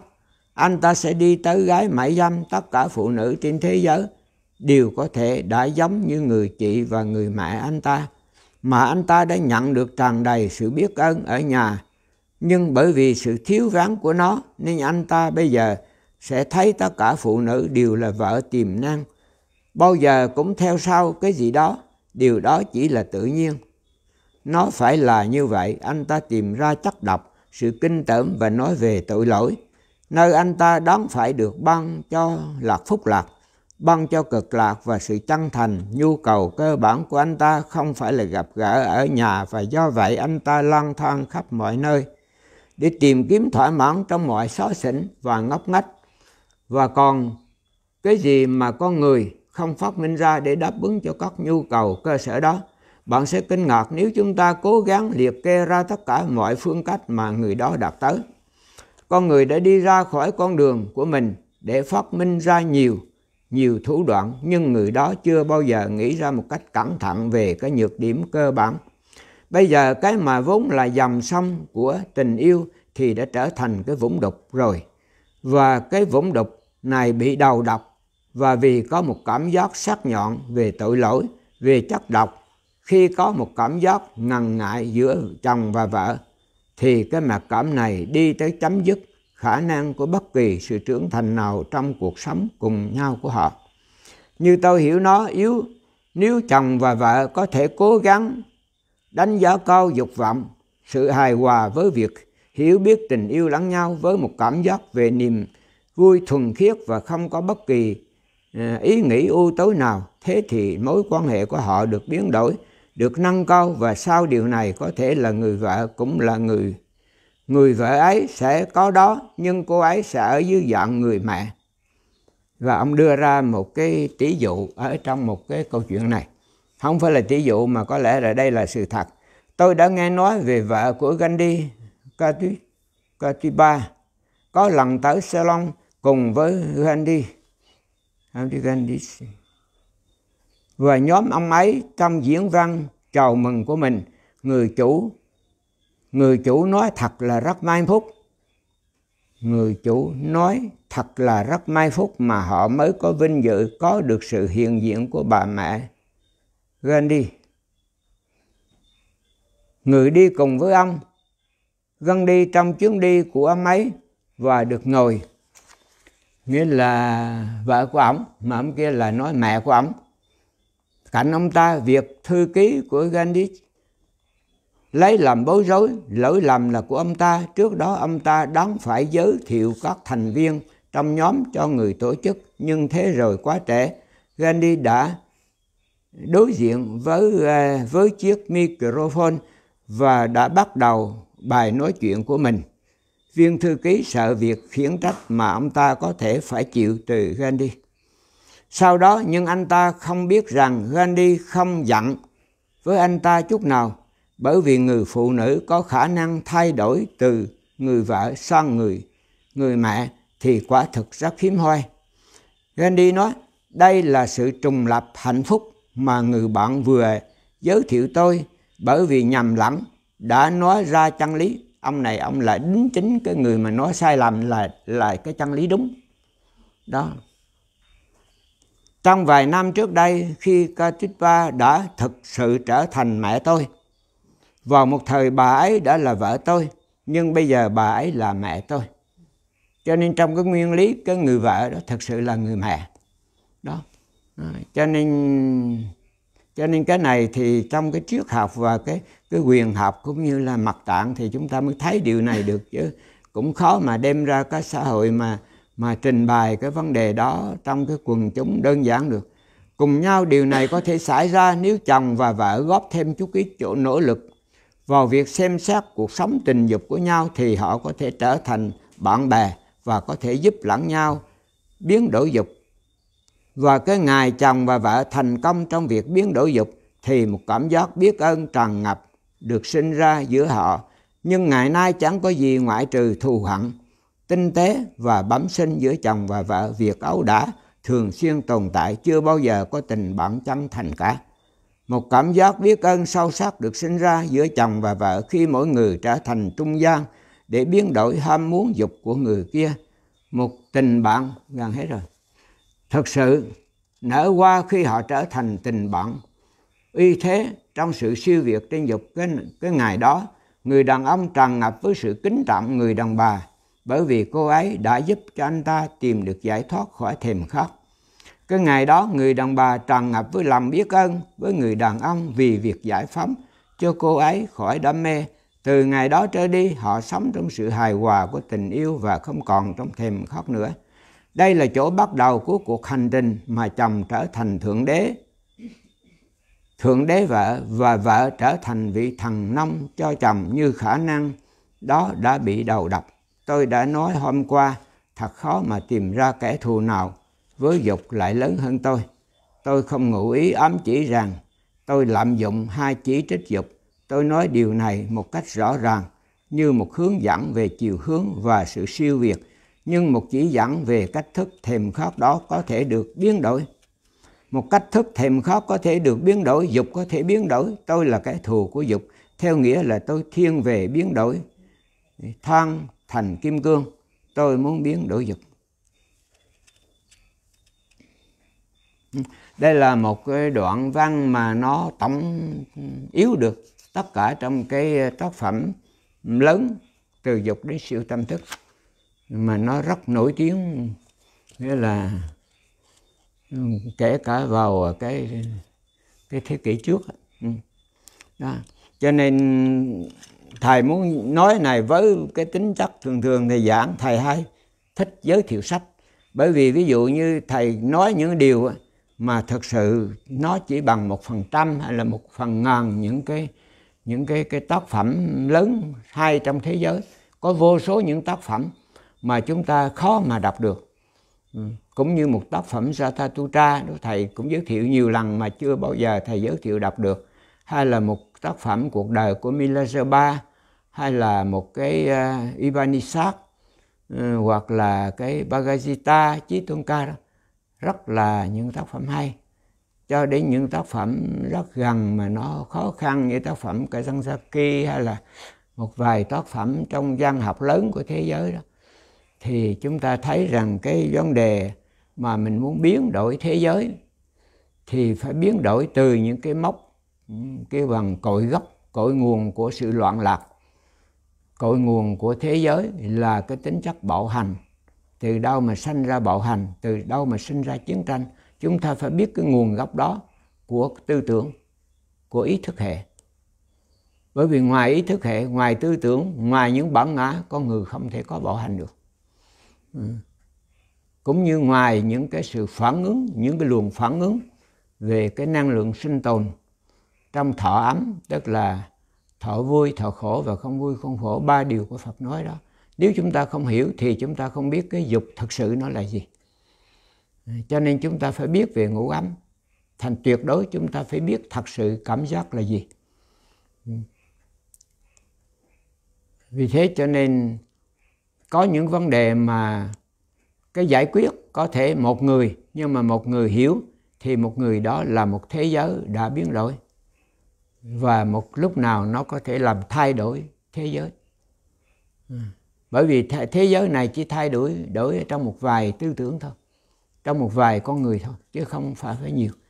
Cái số nhiều không làm thay đổi thế giới được, mà chỉ một người hay 2 người đó. Cho nên chúng ta thấy không, chỉ một Phật Thích Ca, chỉ một Jesus Christ, chỉ một Mahomet, hay chỉ một các Mark Engel, hay là chỉ một vài ông bác vĩ đại đó, thì thay đổi thế giới thôi, chứ không có gì hết cả đó. Cho nên chúng ta thấy cái ý thức tức là cái tưởng đó, cái tưởng mà thầy thường nói cấu trúc của cái niệm đó, nó rất quan trọng và nó bao gồm cả tôn giáo. Nếu mà chúng ta không hiểu đó thì chúng ta cũng không hiểu. Bây giờ bữa nay người ta bắt đầu lập một cái chi bộ trên hàng không, trên vũ trụ, không phải dưới này mà ở trên không gian. Chúng ta thấy rất lạ, nhưng mà chuyện đó nó có thể xảy ra và nó đang xảy ra. Điều đó cũng tốt thôi. Thầy thấy rằng tất cả đều là sự sáng tạo thôi. chứ không có gì cả. Nhưng mà cái mục đích của mình trong cái sự nhìn thấy sự thật của chân lý là gì, cái ta của mình đó là gì, và con người từ đâu mà mình hiện hữu, mình tồn tại như thế này. Hiện hữu là cái gì? Có thật sự là mình sống hay không? Hay là mình đang ở trong một giấc mơ? Cho nên muốn biết điều đó thì chúng ta phải chỉ thẳng vào trong cái nguồn cội của tất cả, trước khi mà sự sanh hóa ra cái tính của thời gian, tức là nỗi đau của thời gian, và cái gì gọi là không gian của những hình lượng, những cái tưởng tri của chúng ta, đến cái thức tri của chúng ta. Rồi chúng ta làm thế nào mà để thắng tri, để liễu tri, để vượt qua tất cả những điều đó trong cái tầm nhìn, chứ không phải là trong cái sự chặn đứng hay là gạt nó đi. Và cho chúng ta sẽ biến đổi những cái rác rến đó, nó trở thành một cái phân cho một cái hoa hồng, nghĩa là vào buổi sáng mai rất đẹp đẽ. Thì đó là cái quyền lợi lớn của cuộc sống chúng ta, và cái hạnh phúc chúng ta có được bằng một sự thông minh để làm thay đổi, để mà chuyển tiếp nó, chứ không phải sợ hãi nó, không phải ngăn ngừa nó, và cũng không phải liều mạng với nó, hay là chúng ta không phải nói về vấn đề đó để chúng ta được thỏa mãn một cái gì ngu xuẩn. Không phải như vậy. Nhưng mà chúng ta muốn biến đổi mình, tức là cũng là biến đổi thế giới. Mà muốn biến đổi thế giới thì chúng ta phải hiểu cái nguồn cội sinh ra thế giới, sinh ra con người. Đó, chúng ta phải quay về với một cái thực tại chân lý mà trong hiện tại này chúng ta nếu mà biết cách nhìn, biết cái nghệ thuật nhìn thì chúng ta sẽ phát minh nó ra. Đó là nguyên do của tất cả những cái sự xung đột, những cái sự cứ như là nguy hiểm của ngàn năm xưa cũng như ngàn năm sau, và những cuộc tìm kiếm để đi đến cái sự giải thoát, đi đến cái sự tự do, đi đến một cái con người được hạnh phúc chân thật với cái từ của nó. Đó là những cái điều mà thầy muốn nói một lần khởi đầu, và cũng là để dứt khoát rằng cái điều đó không phải là chúng ta ham thích xu hướng nó mà chúng ta nói về nó, hay là chúng ta đưa những cái vấn đề, đưa những tu sĩ để làm những cách này cách kia và chúng ta phá hoại tôn giáo. Không phải như vậy đó, mà ngược lại, nó là ngược lại chúng ta có một cái mức xây dựng từ trong nguồn cội của nó. Và cũng như chúng ta biến đổi cái thế giới này, biến đổi nghĩa là cái khổ đau địa ngục thành thiên đàng bằng tính chất chúng ta nhìn lại cái khởi nguyên của nó. Tức là chúng ta thấy ngược lại cái thực tại, cái Phật tánh của tất cả mọi người đều hiện hữu, đều có thật. Cho nên mỗi con người đều tốt hết cả, đều thực tại hết cả. Nhưng mà bởi vì cái tính của chúng ta bị cái đối lập, xung đột và sanh ra dục và ngã, hai cái đó nó bắt đầu nó phân hai. Cho nên không phải trước con số 1 mà kể cả trước con số 0. Đó, chúng ta phải hiểu cái gì trước con số 0 và sau đó thì trước con số 1 chúng ta sẽ khởi đầu như là bằng con số 0, và sau đó chúng ta sẽ diệt mất con số 0 và chúng ta sẽ đi vào một cái tính chất gọi là không tánh. Không tánh tức là không có được một cái không hay là một cái hữu, và chúng ta biết thật sự khi mà chúng ta sống trong đó thì chúng ta có thể giải thích được tất cả mọi việc. Vì thế cho nên chúng ta không bị mặc cảm, không bị những cái sự ngu xuẩn làm cho mình sợ hãi, hay là mình tà kiến hoặc là định kiến về tất cả mọi cái nẻo đường đi tìm chân lý hay là đi tìm hạnh phúc của cuộc đời này. Đó.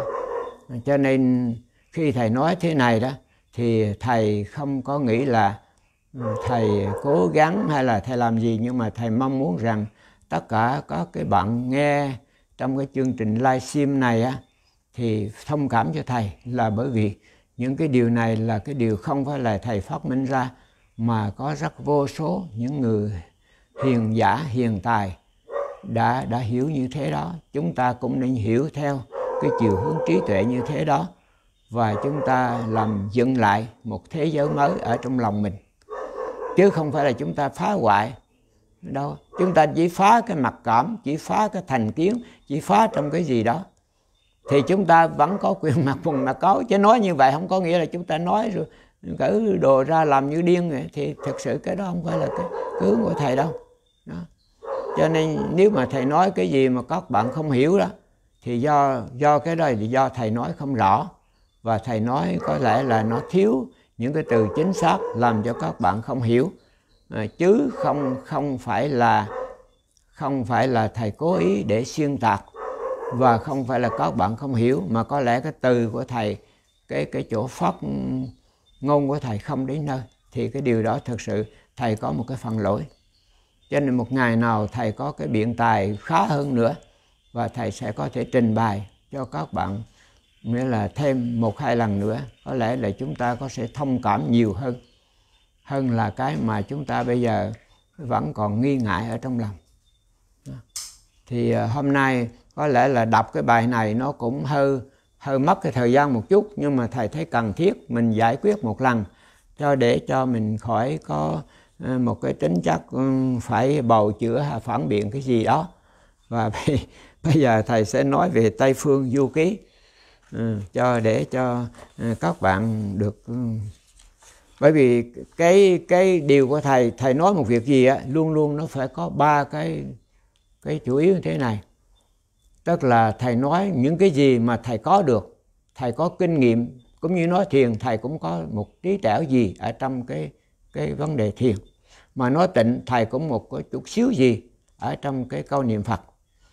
Nhưng mà cái điều mà thầy có không đủ uy tín để mà thầy nói, thì thầy phải mượn cái thánh giáo lượng để thầy diễn dịch cái hiện lượng. Cái hiện lượng và thánh giáo lượng này khiến cho chúng ta thành ra một cái tỷ lượng để mà thực tập, để mà tu, thì nó mới vững chắc được đó. Cho nên đây cái là một cái bản văn này á, thật sự nó giống như một câu chuyện, nó giống như là một cái lịch sử ngắn, nhưng mà thật sự ra nó rất quan trọng, bởi vì nó là một cái chứng nhân để cho rằng tất cả các pháp tu là có thật. Ví dụ nếu thầy có thật một cái gì đó mà thầy đưa ra, thì thực sự thầy thấy không đủ, bởi vì thầy nói về thầy thì nó không có gì hay lắm, nhưng mà thầy sẽ nói về những bậc vĩ nhân, và điều đó ai cũng phải công nhận cái người này là có thật, thì cái điều đó các bạn có thể dễ nghe và dễ thực tập hơn. Thì bây giờ thầy sẽ nói về ngài Khoan Tịnh, Đại Pháp Sư.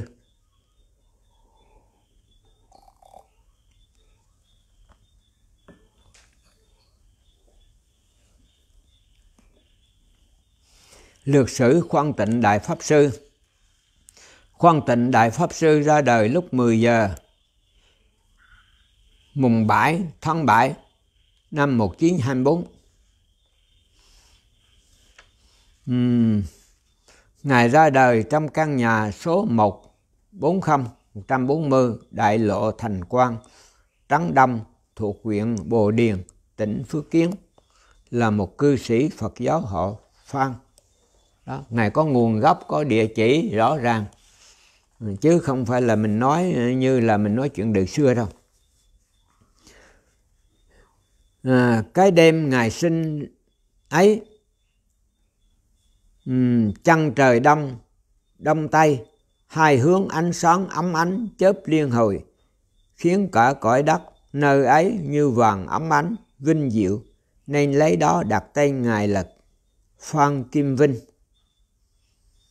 Tức là trong cái lúc Ngài sinh nó vẫn có cái điềm tốt. Lúc nhỏ không học, nhưng tư chất thông minh vượt thường. 7 tuổi đã rời nhà tu tập chùa Giáo Trung Phước Kiến. 15 tuổi chính thức phủi tóc quy y với thầy Hư Văn Lão Hòa Thượng tại chùa Tô, hiệu chùa Nam Hoa, Quảng Đông. Lại thọ chính nhãn tạng với thầy Hư Văn Lão Hòa Thượng tại núi Văn Cư, Giang Tây, là người truyền đan đời thứ 48 của tông Động Văn.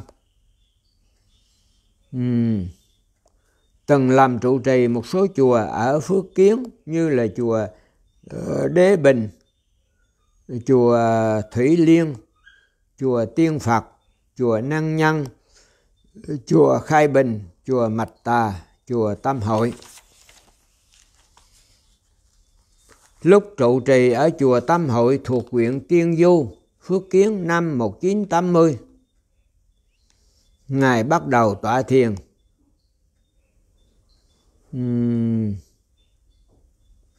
1900, tức là 1975, 1980, 1985.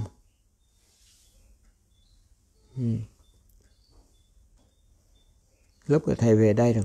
Ngài bắt đầu tọa thiền từ ngày 23 tháng 12 ngồi đến ngày 29 tháng 12 mới xả.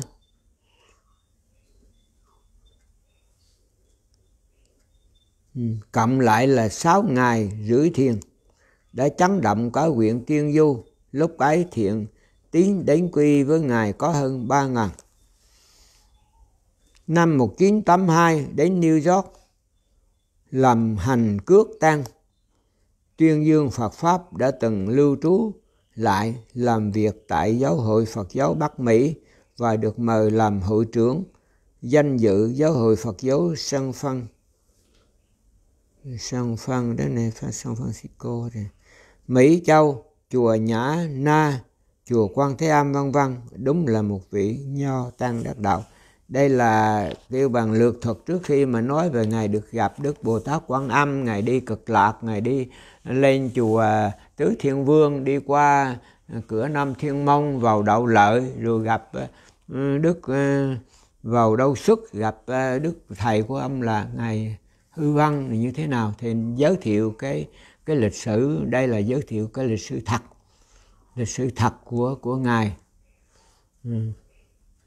Cho nên chúng ta cũng không lạ gì là một bậc chân tu như thế, một cái người mà đệ tử của một vị thiền sư như Hư Văn Hòa Thượng mà có thể niệm Phật mà đạt, bởi vì Hư Văn Hòa Thượng là một thiền sư, một vị chứng thiền, ngộ thiền. Nhưng mà đệ tử của Ngài thì lại là một cái vị niệm Phật mà có thể là Ngài thấy được Đức Phật Di Đà hoặc các vị Bồ Tát ở Cực Lạc, có thể trước thầy của Ngài. Thầy của Ngài chắc là còn đang học với Đức Di Lạc Bồ Tát, Ngài Hư Văn Hòa Thượng đó. Đại Pháp Sư Khoan Tịnh thuyết giảng tại núi Nam Hải Phổ Đà. Nam Hải Phổ Đà tức là ở Tăng Gia Ba đó. Nam Hải Phổ Đà ở Tăng Gia Ba vào tháng 4 1987. Chư vị Pháp Sư, chư vị Đại Đức, chư vị cư sĩ, kính chào tất cả chư vị. Đó, Ngài, cái có lẽ là cái bài thuyết Pháp này là Ngài thuyết Pháp ở tại núi Nam Hải Phổ Đà ở Tăng Gia Ba vào tháng 4 1987.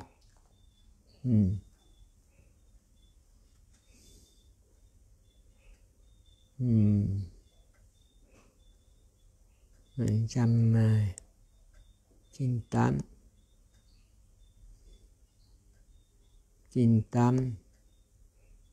1983. Chư vị Pháp Sư, chư vị Đại Đức, chư vị cư sĩ, kính chào tất cả các vị. Hôm nay chúng ta có đủ Phật duyên cùng hội tụ một chỗ tại đây, cũng là nhân duyên kiếp rồi và quá khứ vô số kiếp về trước. Đó là nhân duyên kiếp rồi và quá khứ nhiều kiếp tập đan, do đó hôm nay mới có thể gặp mặt tại nơi này. Chúng ta nói một điều gì đó, chúng ta nói một câu chuyện và gặp gỡ và trình bày một cái gì đó, thật sự nó rất có duyên. Nó rất có duyên. Cái đó là hoặc là chúng ta trước đó chúng ta đã từng nghe, từng có một cái gì đó, bây giờ chúng ta sẽ nghe rõ rệt hơn. Và có lẽ chỉ chúng ta nghe hôm nay chúng ta sẽ xả về. Có những chuyện rất tầm thường hàng ngày mà tự nhiên nó lại, thầy thấy nó phù hợp rất lạ lùng. Cho nên để bữa nào được thầy nói những chuyện mà nó phối hợp hàng ngày để cho các Phật tử thấy rằng tất cả một cái gì đó nó luôn luôn nó lãng vãng, nó đi trước. Cho nên cái tính chất đời sống của chúng ta nó đã diễn tả hai mặt. Nó một mặt thì nó ở trong sâu kín của chúng ta, và nó một mặt thì ở bên ngoài chúng ta. có khi ở bên ngoài chúng ta nó báo hiệu một cái gì đó, và chúng ta sẽ phát minh ra cái điều đó, hoặc là chúng ta sẽ gặp gỡ điều đó, hoặc chúng ta sẽ chuẩn bị cho điều đó. Con người và tất cả sự vật và tất cả con vật nó đều có thể phối hợp nhau. Ví dụ như trong một ngày nào đó chúng ta nghe một con chim nó kêu, thì chúng ta biết con chim đó nó báo hiệu cho chúng ta điều gì. Ví dụ như một con chim heo, một con chim cú, hay là một con cáp kè, hay là một con gì đó, nó đều hiệu ứng. Đó là chúng ta nói giống như là mê tín, nhưng mà theo kinh nghiệm của thầy, thầy thấy nó có thật. Cũng như hồi nhỏ mà thầy còn nhớ phép toán đó, mỗi lần sáng ngày mà chúng ta nghe con chim đó nó kêu, hay là thấy một cái gì, đầu tiên chúng ta bấm quẹ, chúng ta biết là trong ngày đó hoặc cái gì nó xảy ra. Nói chắc gần như 100%, nhưng mà sau này lần lần thầy cũng không hứng thú cái đó, rồi bỏ dần nó quen. Chứ mọi việc trong toán học và trong dịch học chúng ta đều có thể tính toán được cái chuyện nó xảy ra, cũng như là trận trình hay là các người mà những người mà họ tiên tri ở Pháp, ở các nước, họ có thể làm việc đó. Cho nên sự việc nó chưa đến, nhưng mà một người nào sáng suốt họ có thể biết điều đó, và một việc gì nó báo lành báo dữ chúng ta đều có hết cả. Đó là cái chuyện mà thế giới này nó có một sự tương tác rất là sâu xa. Câu chuyện mà tôi sắp nói đây là quá trình bản thân tôi dấn bước đến thế giới Tây phương cực lạc. Tôi sẽ trình bày cặn kẽ những cảnh giới, tình hình được thấy. Đó là ông tự nói đó. Cho nên chúng ta nghe này cũng giống như là nghe ông nói, hoặc là ông mượn qua cái miệng của thầy nói, chứ thầy không phải thầy nói đâu nghe. Đó. Tôi sẽ nói thành 5 phần như sau. 1. Tôi đến thế giới cực lạc bằng cách nào? Với nhân duyên gì có thể đến nơi ấy được? Thật ra thì tôi viếng thế giới cực lạc trước sau vỏn vẹn chừng 20 tiếng đồng hồ. Trong ý nghĩ tôi ước đoán, thế mà về tới thế gian này so lại tôi đã qua hơn 6 năm 5 tháng. Nhưng mà trong khi mà ông đi đó thì chỉ có, nghĩa là cái thời gian chắc 20, cũng như chúng ta thấy một giấc mộng, nói chừng như là nó có mấy phút thôi, nhưng mà thức dậy rất dài. Còn có khi chúng ta thấy thời gian ở trong mộng nó rất dài, nhưng mà mở ra chúng ta mới có nằm thiếp chừng 5 phút thôi. Điều đó thầy cũng có cái kinh nghiệm về cái mộng mị đó. Trên lộ trình tôi đến thế giới cực lạc, tuần tự ghé qua địa phương nào, kể thì có Dông, có Đông La Hán, tức là cái con đường á, tức cái lộ trình đến thế giới cực lạc á, thì ghé qua, nghĩa là như Đông La Hán, tức là một cái chùa La Hán, và trời Đậu Lợi, trời Đậu Xuất, rồi đến 3 địa điểm chính của thế giới cực lạc. Tức là nó là ví chẳng hạn như hạ phẩm, trung phẩm trong cái thế giới cực lạc. Đây, chính Ngài đã đi, rồi Ngài về, rồi Ngài nói như vậy, chứ không phải là Ngài nghe người khác nói hay là ai nói lại. Cho nên cái điều này là một cái chứng nhân, chứng lý cho có kinh điển, và là một cái chứng nhân rất là ít có. Đó. Cho nên trên đời nó chỉ có 1 hay 2 thôi. Cũng như cái chuyện mà cô ba cháu gà mà xuống địa ngục vậy đó. Nó thật sự nó cũng không có nhiều. Cho nên chúng ta thấy tại sao nó lại xảy ra như thế, và nó rất là lạ lùng. Cho nên cũng giống như một vị mà du hành vũ trụ đó, nó cũng chỉ không nhiều, mà người đó có thể đứng ở trên sao Hỏa, mà trong khi chúng ta nhìn một cái sao Hỏa, chúng ta nhìn một mặt trăng, chúng ta thấy nó xa xăm mà nó vĩ đại hay nó sao đó, nhưng mà có người là đang đứng trên đó, đang ở trên đó, nó rất là lạ. Thì có người cũng ở trên cực lạc, cũng ở trên cõi trời, mà bởi vì với cái trong cái thế kỷ, trong cuộc đời chúng ta, trong 1980 mấy đó, thì lúc đó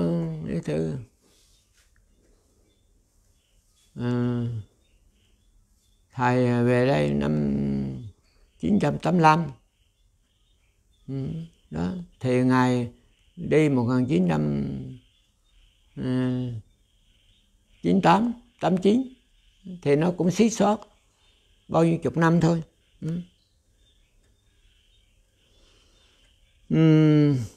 Kể thì có Đông La Hán nè, trời Đau Lợi nè, Đau Xuất, Đà Thiên nè, đó là ba cõi ha. Rồi đến 3 địa điểm chính của thế giới cực lạc là hạ phẩm liên hoa, tức là có lẽ hạ phẩm hạ sanh, trung phẩm liên hoa, mà chia làm mỗi phẩm như vậy là có 3, tức là hạ phẩm hạ sanh, hạ phẩm trung sanh, hạ phẩm thượng sanh, trung phẩm hạ sanh, trung phẩm trung sanh, trung phẩm thượng sanh, và thượng phẩm thượng sanh, thượng phẩm trung sanh, thượng phẩm hạ sanh, tức gọi là 9 phẩm quả sen đó. Mỗi phẩm như vậy, khi mà chúng ta về đó là tùy theo công đức, tùy theo cái công phu niệm Phật và cái phát Bồ Đề tâm, và cái công đức ở cõi đời này chúng ta ở phẩm nào nó đều có hết cả. Cũng như chúng ta xây nhà, nghĩa là xây nhà số 4, số 3, số 1 gì đó, tùy theo cái tiền của chúng ta được và cái giấy phép của chúng ta. Thượng phẩm, thượng trung hạ cho nên hợp thành cửu phẩm liên hoa. Tôi sẽ nói cùng chư vị thật cặn kẽ cảnh giới của 3 địa điểm chính ấy như thế nào. Tôi sẽ nói về tình hình vãng sanh vào 9 phẩm liên hoa như thế nào. Nói cách khác nghĩa là tôi sẽ nói cách tu trì như thế nào để đạt được công quả cho chúng sanh trong thế giới ta bà này, và từ công quả đó mà định đoạt sẽ được vãng sanh vào phẩm nào trong 9 phẩm liên hoa ấy, và tình hình sinh hoạt thực tế của chúng sanh trong mỗi phẩm liên hoa như thế nào. Thí dụ đặc trưng thân hình, màu sắc, y phục, ăn uống, nghỉ ngơi và độ cao, độ lớn của chúng sanh trong từng phẩm liên hoa trên ấy như thế nào.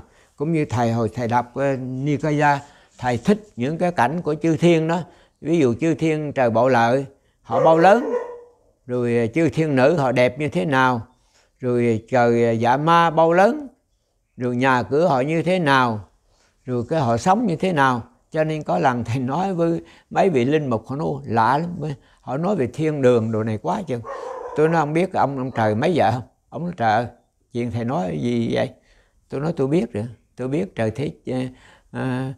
trời Đế Thích và vợ của Đế Thích là ai. Và rồi thầy nói sơ sơ là Sa Chỉ là con của thằng Atula, và con của trời Đế Thích là ai, rồi cung điện đồ này kia. Thầy nói sao mà thầy biết đó? Tôi nói không phải tôi biết, mà thầy của tôi biết điều đó. Cho nên nó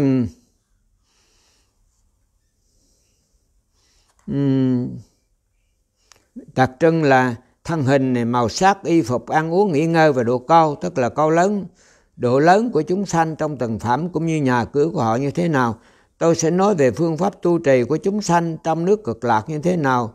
Nói dễ hiểu hơn, tức là nói chúng sanh của từng phẩm một tu trì như thế nào để được lên từng phẩm, từ dưới lên đi mãi đến thành Phật đạo. Sẽ trình bày lại lời của chư vị ở trên ấy mà trước này tôi biết được, nhắn nhủ tôi khi trở lại ta bà này, dặn dò tôi chuyến lời lại chư vị ở ta bà như thế nào. Trên đường gặp kỳ duyên, Bồ Tát Quan Âm dẫn vào cảnh thánh. Đây là bắt đầu cái đoạn 1 á. Ấy là câu chuyện ngày 25 tháng 10 1967. Hôm ấy tôi đang ngồi thiền trong chùa Mạch Tà Nham, ghi chú là pháp sư là trụ trì của chùa này. Đột nhiên dường như có tiếng ai gọi tên tôi, còn xô tôi về phía trước. Lúc ấy tôi có hơi giống người ngà sai, tức là lúc mà ổng ngồi thiền ở trong Mạch Tà Nham, tức là đó là chỗ mà cái động Đức Di Lặc á, thì có ai gọi ổng, gọi pháp sư, nghĩa là để mà kêu cái tên đó. Lúc ấy tôi có hơi giống ngà sai, lăng làm sao ấy, cũng chẳng hỏi duyên do, cứ thế mà bước ra khỏi chùa. Trong ý thức tôi nghĩ giờ đây phải qua núi Cửu Tiên ở huyện Đức Hòa, tỉnh Phước Kiến dạo chơi. Từ Mạch Tà Nham đến núi Cửu Tiên ước chừng 200 cây số. Cứ thế tôi bước đi suốt dọc đường không hề cảm thấy mệt nhọc. Để là ông nghe cái tiếng gọi và có ai đó gọi ổng và ổng bước ra, ổng đi theo con đường đó.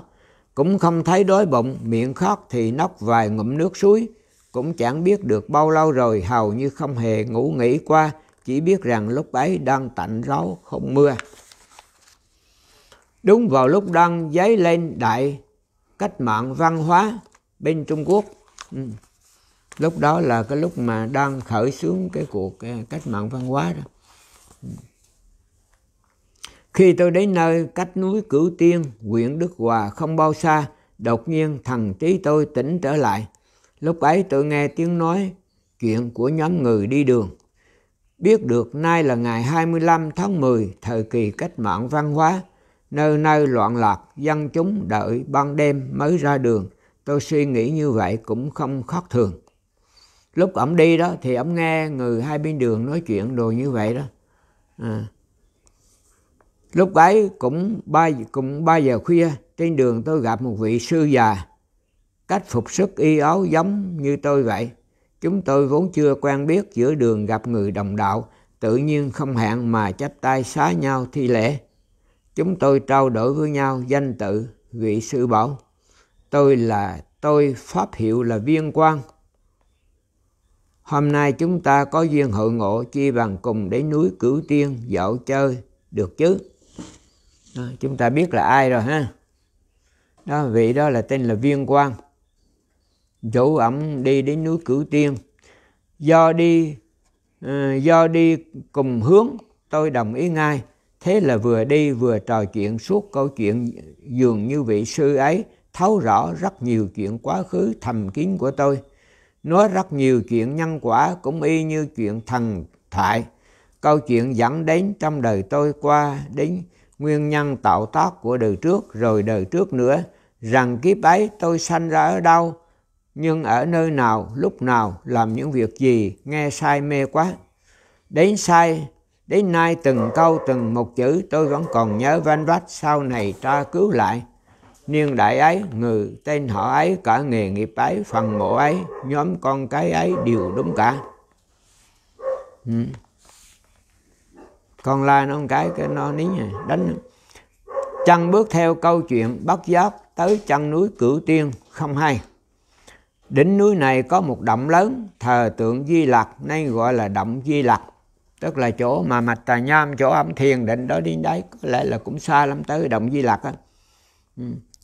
Là nơi chúng tôi nhắm đến. Tôi nghe rất quen thuộc và rành đường lối đến động này. Nhưng mà khi lên đến nửa đường núi, hiện ra trước mắt tôi những cảnh tượng thật khá lạ. Con đường đang đi không phải là con đường của núi Cửu Tiên trước đây. Đằng này đường lối được xây bằng những tảng đá lớn, lấp lánh ánh hào quang thật lạ. Đi đến cuối nhìn lại, đã không còn là động Di Lặc nữa, mà là một vùng trời đất khác rồi. Trước mắt tôi hiện ra ngôi chùa lớn, trước nay chưa từng thấy, vô cùng tráng lệ, so với cung điện ở Bắc Kinh còn hùng vĩ hơn nhiều. Hai bên ngôi chùa có 2 tòa bảo tháp. Đi một lúc chúng tôi đã đến cổng lớn, cổng xây bằng toàn đá trắng. Cửa cổng có tấm hoàng phi to, trên ấy có viết mấy chữ tôi nhìn không biết nghĩa. Trước cổng có 4 vị hòa thượng, mình mặc áo tràng đỏ, lưng đeo đai vàng óng ánh, tướng trang nghiêm. Thấy hai chúng tôi đến, cùng quỳ xuống đảnh lễ nghinh tiếp. Tôi vội vàng đáp lễ lại. Tôi lấy làm lạ cách phục sức của hòa thượng nơi đây. Tôi chưa từng thấy, có hơi giống các vị Lạt Ma Tây Tạng. Các vị ấy cũng mỉm cười lên tiếng. Thế là đến rồi. Hoan nghênh, rồi mời hai tôi vào cung. Có khi mà chúng ta được nghe câu chuyện này, chúng ta cũng có duyên ở Cực Lạc. Cũng như hồi trước tôi, trước khi về đây tôi cũng thấy cái núi này rồi tôi mới đến được. Rồi ở trong cuộc sống này có khi mình sắp làm một việc gì, mình có một cái việc tương tự như vậy, hoặc là mình đọc một cuốn sách đó, hoặc là mình nghe câu chuyện đó, hay là trong mộng mình có chuyện đó nó xảy ra. Một thời gian, có khi là một đôi ngày, có khi đôi tháng, hay là cả năm nó sẽ xảy ra điều đó. Và mình nghe một chuyện gì, có khi nó là một tin tức, một sự báo hiệu, một chuyện lành, cũng là một cái việc có thật. Vào cổng qua mấy cung điện lạ thật, nhà cửa ở đây đầy ánh sáng, tia sáng đẹp quá, hùng vĩ quá. Bên trong có một dãy hành lang, hai bên trồng đủ loại kỳ hoa dị thảo, màu sắc khác nhau. Đi một lúc đến một tòa đại điện. Trên điện có 4 chữ vàng lớn lấp lánh, tia sáng, không phải là hoa văn, cũng không phải anh văn. Tôi nhìn không hiểu tôi nhìn không hiểu, mới hỏi sư viên quan về nghĩa 4 chữ ấy. Sư bảo là Trung Thiên La Hán, tức là đó là chùa La Hán. Thật sự chùa này ở trong hư không á, không phải là nó là mộng đâu, nó là có thật. Nhưng mà chúng ta phải được Đức Bồ Tát dắt đi, hoặc là chúng ta có thần thông, hoặc là khi mà chúng ta có cái đồng nghiệp đó chúng ta mới thấy được. Cũng như là nhiều người hỏi, thầy hỏi trong kinh Phật nói cái bản đồ tam giới rồi cái đỉnh núi Tu Di, mà bây giờ khoa học họ đi tới họ đâu có biết đỉnh núi Tu Di thấy chỗ nào đâu, thấy ông trời đậu lợi rồi gì đâu. Tôi nói đỉnh núi đó là thật sự núi, không phải là không có thật, nhưng mà mình không có duyên, không có cái thiện căn không thấy được. Cũng như là bây giờ cái ở Linh Thướng, trong kinh nói là Đức Ca Diếp đương ở trong đó. Đó có cái hang kim cang mà Đức Ca Diếp ở đó để chờ khi Đức Di Lặc ra đời, bữa đem y áo Phật đem đến cho Đức Di Lặc và nói trước đây có Đức Phật Thích Ca Mâu Ni, để cho chúng sanh đời sau biết cái chỗ đó mà phát tâm, cũng như là trợ duyên cho Đức Từ Thị Thế Tôn ra đời. Nhưng mà chúng ta đi, chúng ta cũng lên Linh Thướng rồi đó, chúng ta cũng lên đi Ấn Độ đó, đi qua những cái chỗ động tâm rồi. Cái chúng ta đâu thấy, thầy thấy là một cái bãi đất bình thường thôi này kia. Thật sự có hang kim cang trong đâu thấy được. Còn cho nên Mi Kinh Đa hồi đó đọc trong cuốn Tây Tạng Huyền Bí đó, ông nói ở dưới cái điện Bôn-ta-la đó nó toàn là vàng không. Đi xuồng vào trong đó, chúng ta đọc Tây Tạng Huyền Bí á. Đi cái xuồng vào đó, hai bên vách nó bằng vàng rồi đó không. Nhưng mà bây giờ người ta muốn tìm kiếm không được. Bởi vì cái đất quý, cái đất đó thật sự là dù nó có ở trước mắt mình không biết. Cũng như cái hang mà Đức Ca Diếp bảo đó là bằng kim cương. Chúng ta thấy một chút kim cương chỉ là mấy gara thôi, mà chúng ta nó quý như thế nào. Huống chi bây giờ chúng ta được một cái viên kim cương mà nó to bằng cục đá này thôi thì nó quý. Mà đâu phải bằng này, nó bằng hết cả một cái núi kim cương như vậy. Chuyện đó không phải là cái chuyện huyền thoại, chuyện thần thoại đâu. Chuyện đó là có thật, thầy tin là có thật. Vào cổng qua mấy cung điện lạ thật, nhà cửa ở đây đều ánh sáng, đều ánh ra tia chớp đẹp quá, hùng vĩ quá. Bên trong có một dãy hành lang, hai bên trồng đủ loại kỳ hoa dị thảo, màu sắc khác nhau. Đi một lúc đến một tòa đại điện. Trên điện có 4 chữ vàng lớn lấp lánh tia sáng, không phải hoa văn, cũng không phải anh văn. Tôi nhìn không hiểu mới hỏi sư viên quan về nghĩa 4 chữ ấy. Sư bảo là Trung Thiên La Hán, tức là cái chùa đó nó ở giữa hư không á. Tôi thầm nghĩ đã gọi là La Hán, đây chắc phải là cảnh giới đạt được của những vị A La Hán. Bước đến nơi đây tôi rần rợn cảm giác rằng vùng này hẳn không còn có thế giới ta bà, không còn là thế giới ta bà chúng ta rồi. Đến nay tôi còn nhớ được 1 chữ, còn 3 chữ kia thì không nhớ ra. Lúc tôi gặp sư viên quan là 3 giờ khuya, nay đã hừng sáng rồi. Bên trong và ngoài điện có vô số người ra vào với các loại màu da vàng, trắng, đỏ, đen đều có đó. Da vàng chiếm đa số, già trẻ trai gái đều có, quần áo rất lạ, thải đều có phát hào quang. Tụ 5, tụ 3, có nhóm tập võ nghệ, có nhóm ca sang múa vũ, có nhóm đánh cờ, có nhóm ngồi thiền dưỡng thân. Tất cả dù bận việc gì cũng ánh lên nét vui mừng, thấy chúng tôi đến đều lộ vẻ thắm thiết, mỉm cười gật đầu nhưng vẫn không nói lời nào.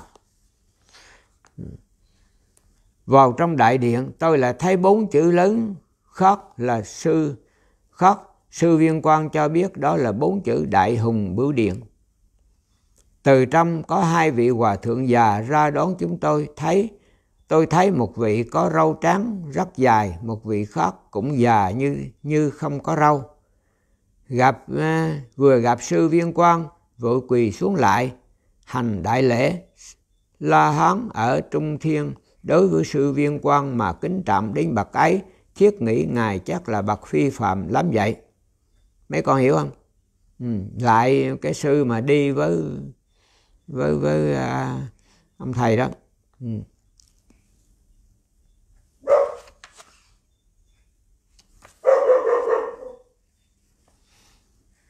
Con lại lấy cái pin đưa nó cái đường bóp theo cái con chó, bóp theo cái ánh pin đó. Có khi có con gì hay có gì nó sủa, mà mình bóp vậy thì cái đằng kia nó cũng mất, mà con sói nó cũng thấy sủa.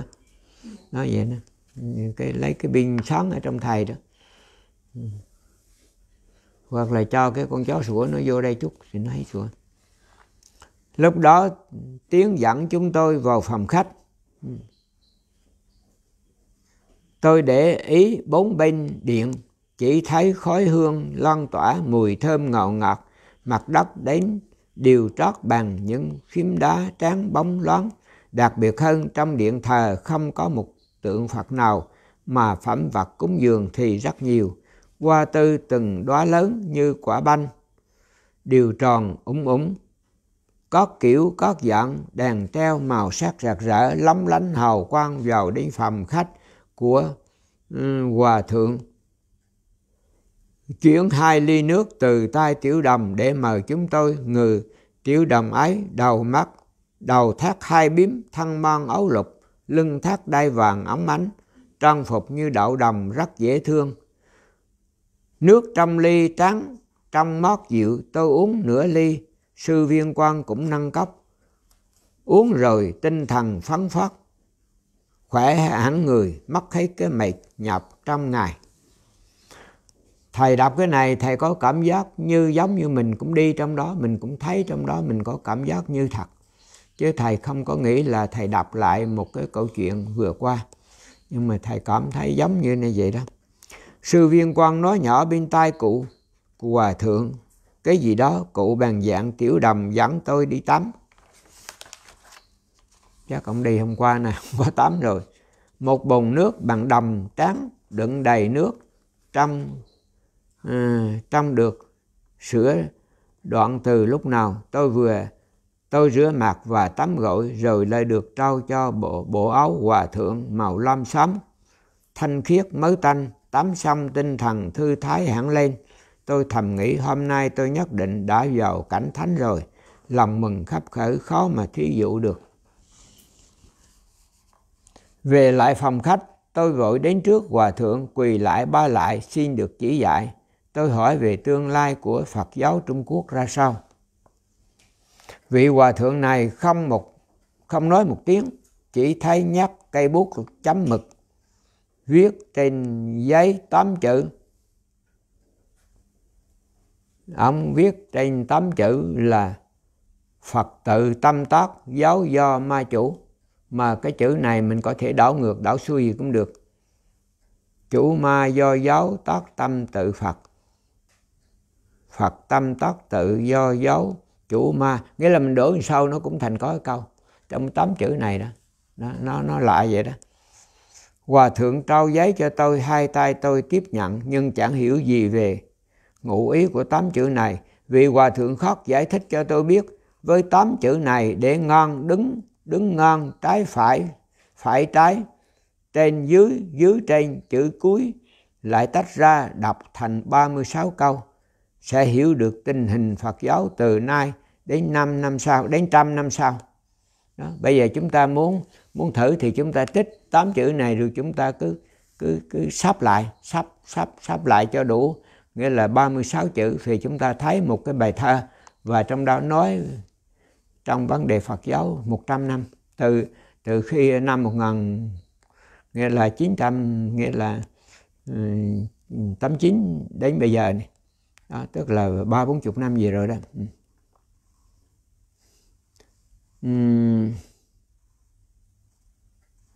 36 câu sẽ hiểu được tình hình Phật giáo từ nay đến 100 năm sau.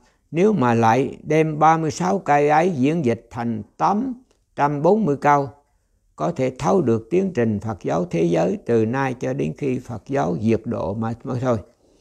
Sư Viên Quang cho biết 840 câu này cần thời cơ chín mùi đã mới công bố được, nay chỉ nên tuyên bố ngầm như vậy. 8 chữ này hóa ra 840 câu, mỗi câu để đề u khác nhau. Giải thích tình huống Phật giáo Trung Quốc sau này, tôi lai quay sắp. Phật tự tâm tác, giáo do ma chủ. Phật giáo tự chủ, ma tâm do tác. Tác tâm tự Phật, chủ do ma giáo, vân vân. Ông tự sắp thử ha. Nhiều lắm nhưng tôi vẫn không hiểu và chưa chắc chắn cách sắp chữ này là đúng. Thiện trí thức nào biết chữ sắp thử sắp một hồi. Vị hòa thượng bảo tôi nên vô phòng nghỉ ít lâu. Tiểu đồng dẫn tôi vào phòng, chẳng thấy giường nệm đâu cả, chỉ có 2 cái ghế dựa trên trải nhiễu. Rồi tôi ngồi trên ghế tĩnh tọa, thoáng cái cả người tôi bỗng thấy thoải mái thư thái vô cùng. Tôi không còn biết tôi đang ở đâu nữa. Thế rồi nghe tiếng sư Viên Quang gọi tôi vội vã đi xuống chạy ra khỏi phòng. Sư Viên Quang nói với tôi, bây giờ tôi đưa ông đến trời Đâu Xuất. Đó. Nghĩa là khi mà đến trời Đâu Xuất, tức là từ cái trung tâm của cái chùa La Hán ở trên hư không. Cho nên đó là một cái chuyện có thật. Nghĩa là từ đó đi có lẽ là phải đi ngon qua thiên kêu bằng gọi là gì đó, thiên An Môn á, nghĩa là mới vào Đậu Lợi, có vào Đậu Lợi thì mới, hoặc là vào Đậu Xuất. Đảnh lễ Bồ Tát Di Lặc và sư phụ của ông là Hư Văn Lão Hòa Thượng nữa nhé. Bây giờ ông sẽ sửa soạn đi. Bây giờ tôi đưa ông đến trời Đâu Xuất, đảnh lễ Bồ Tát Di Lặc và sư phụ của ông là Hư Văn Lão Hòa Thượng. Tôi mừng quýnh, A Di Đà Phật, hay quá, cảm ơn ngài. Rồi đại điện tôi định giả từ 2 vị hòa thượng nơi đây, nhưng sư Viên Quang ngăn lại, không cần, thì giờ không có bao nhiêu. Thế là lần này tôi đến cung trời Đâu Xuất. Đây, trên trời Đâu Xuất đây. Trên trời Đâu Xuất phần 2, gặp sư Hư Văn Lão Hòa Thượng. Trên đường đi tôi gặp rất nhiều điện vàng, bảo tháp nguy nga tráng lệ, tất cả đều phát sáng, khiến tôi nhìn không chớp mắt. Trên đường tôi đi, tức là từ đó đến cung trời Đâu Xuất, thật sự là nó xa không thể tưởng tượng được. Từ đó mà lên Tứ Thiên Vương, rồi đi qua Đậu Lợi, bước lên Đâu Xuất, Đậu Lợi, Dạ Ma, Đâu Xuất.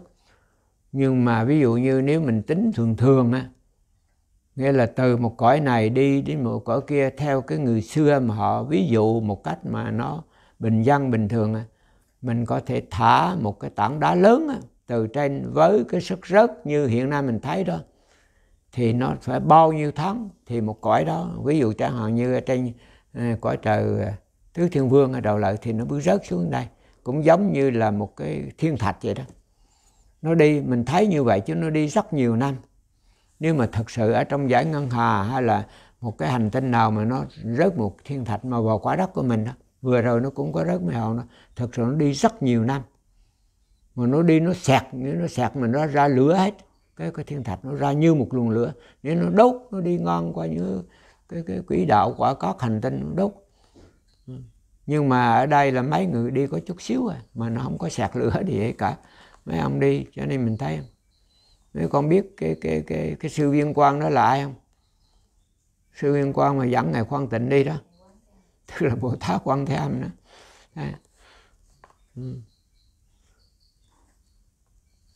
Tất cả đều phát sáng, khiến tôi nhìn không chớp mắt. Sư Viên Quang thôi thúc, nói thời gian eo hẹp, đi cho nhanh lên.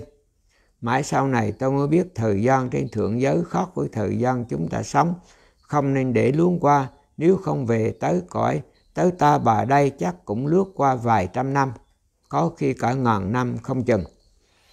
Hầu hết những con đường đều xây bằng đá tảng lớn trắng và ẩn hiện hào quang.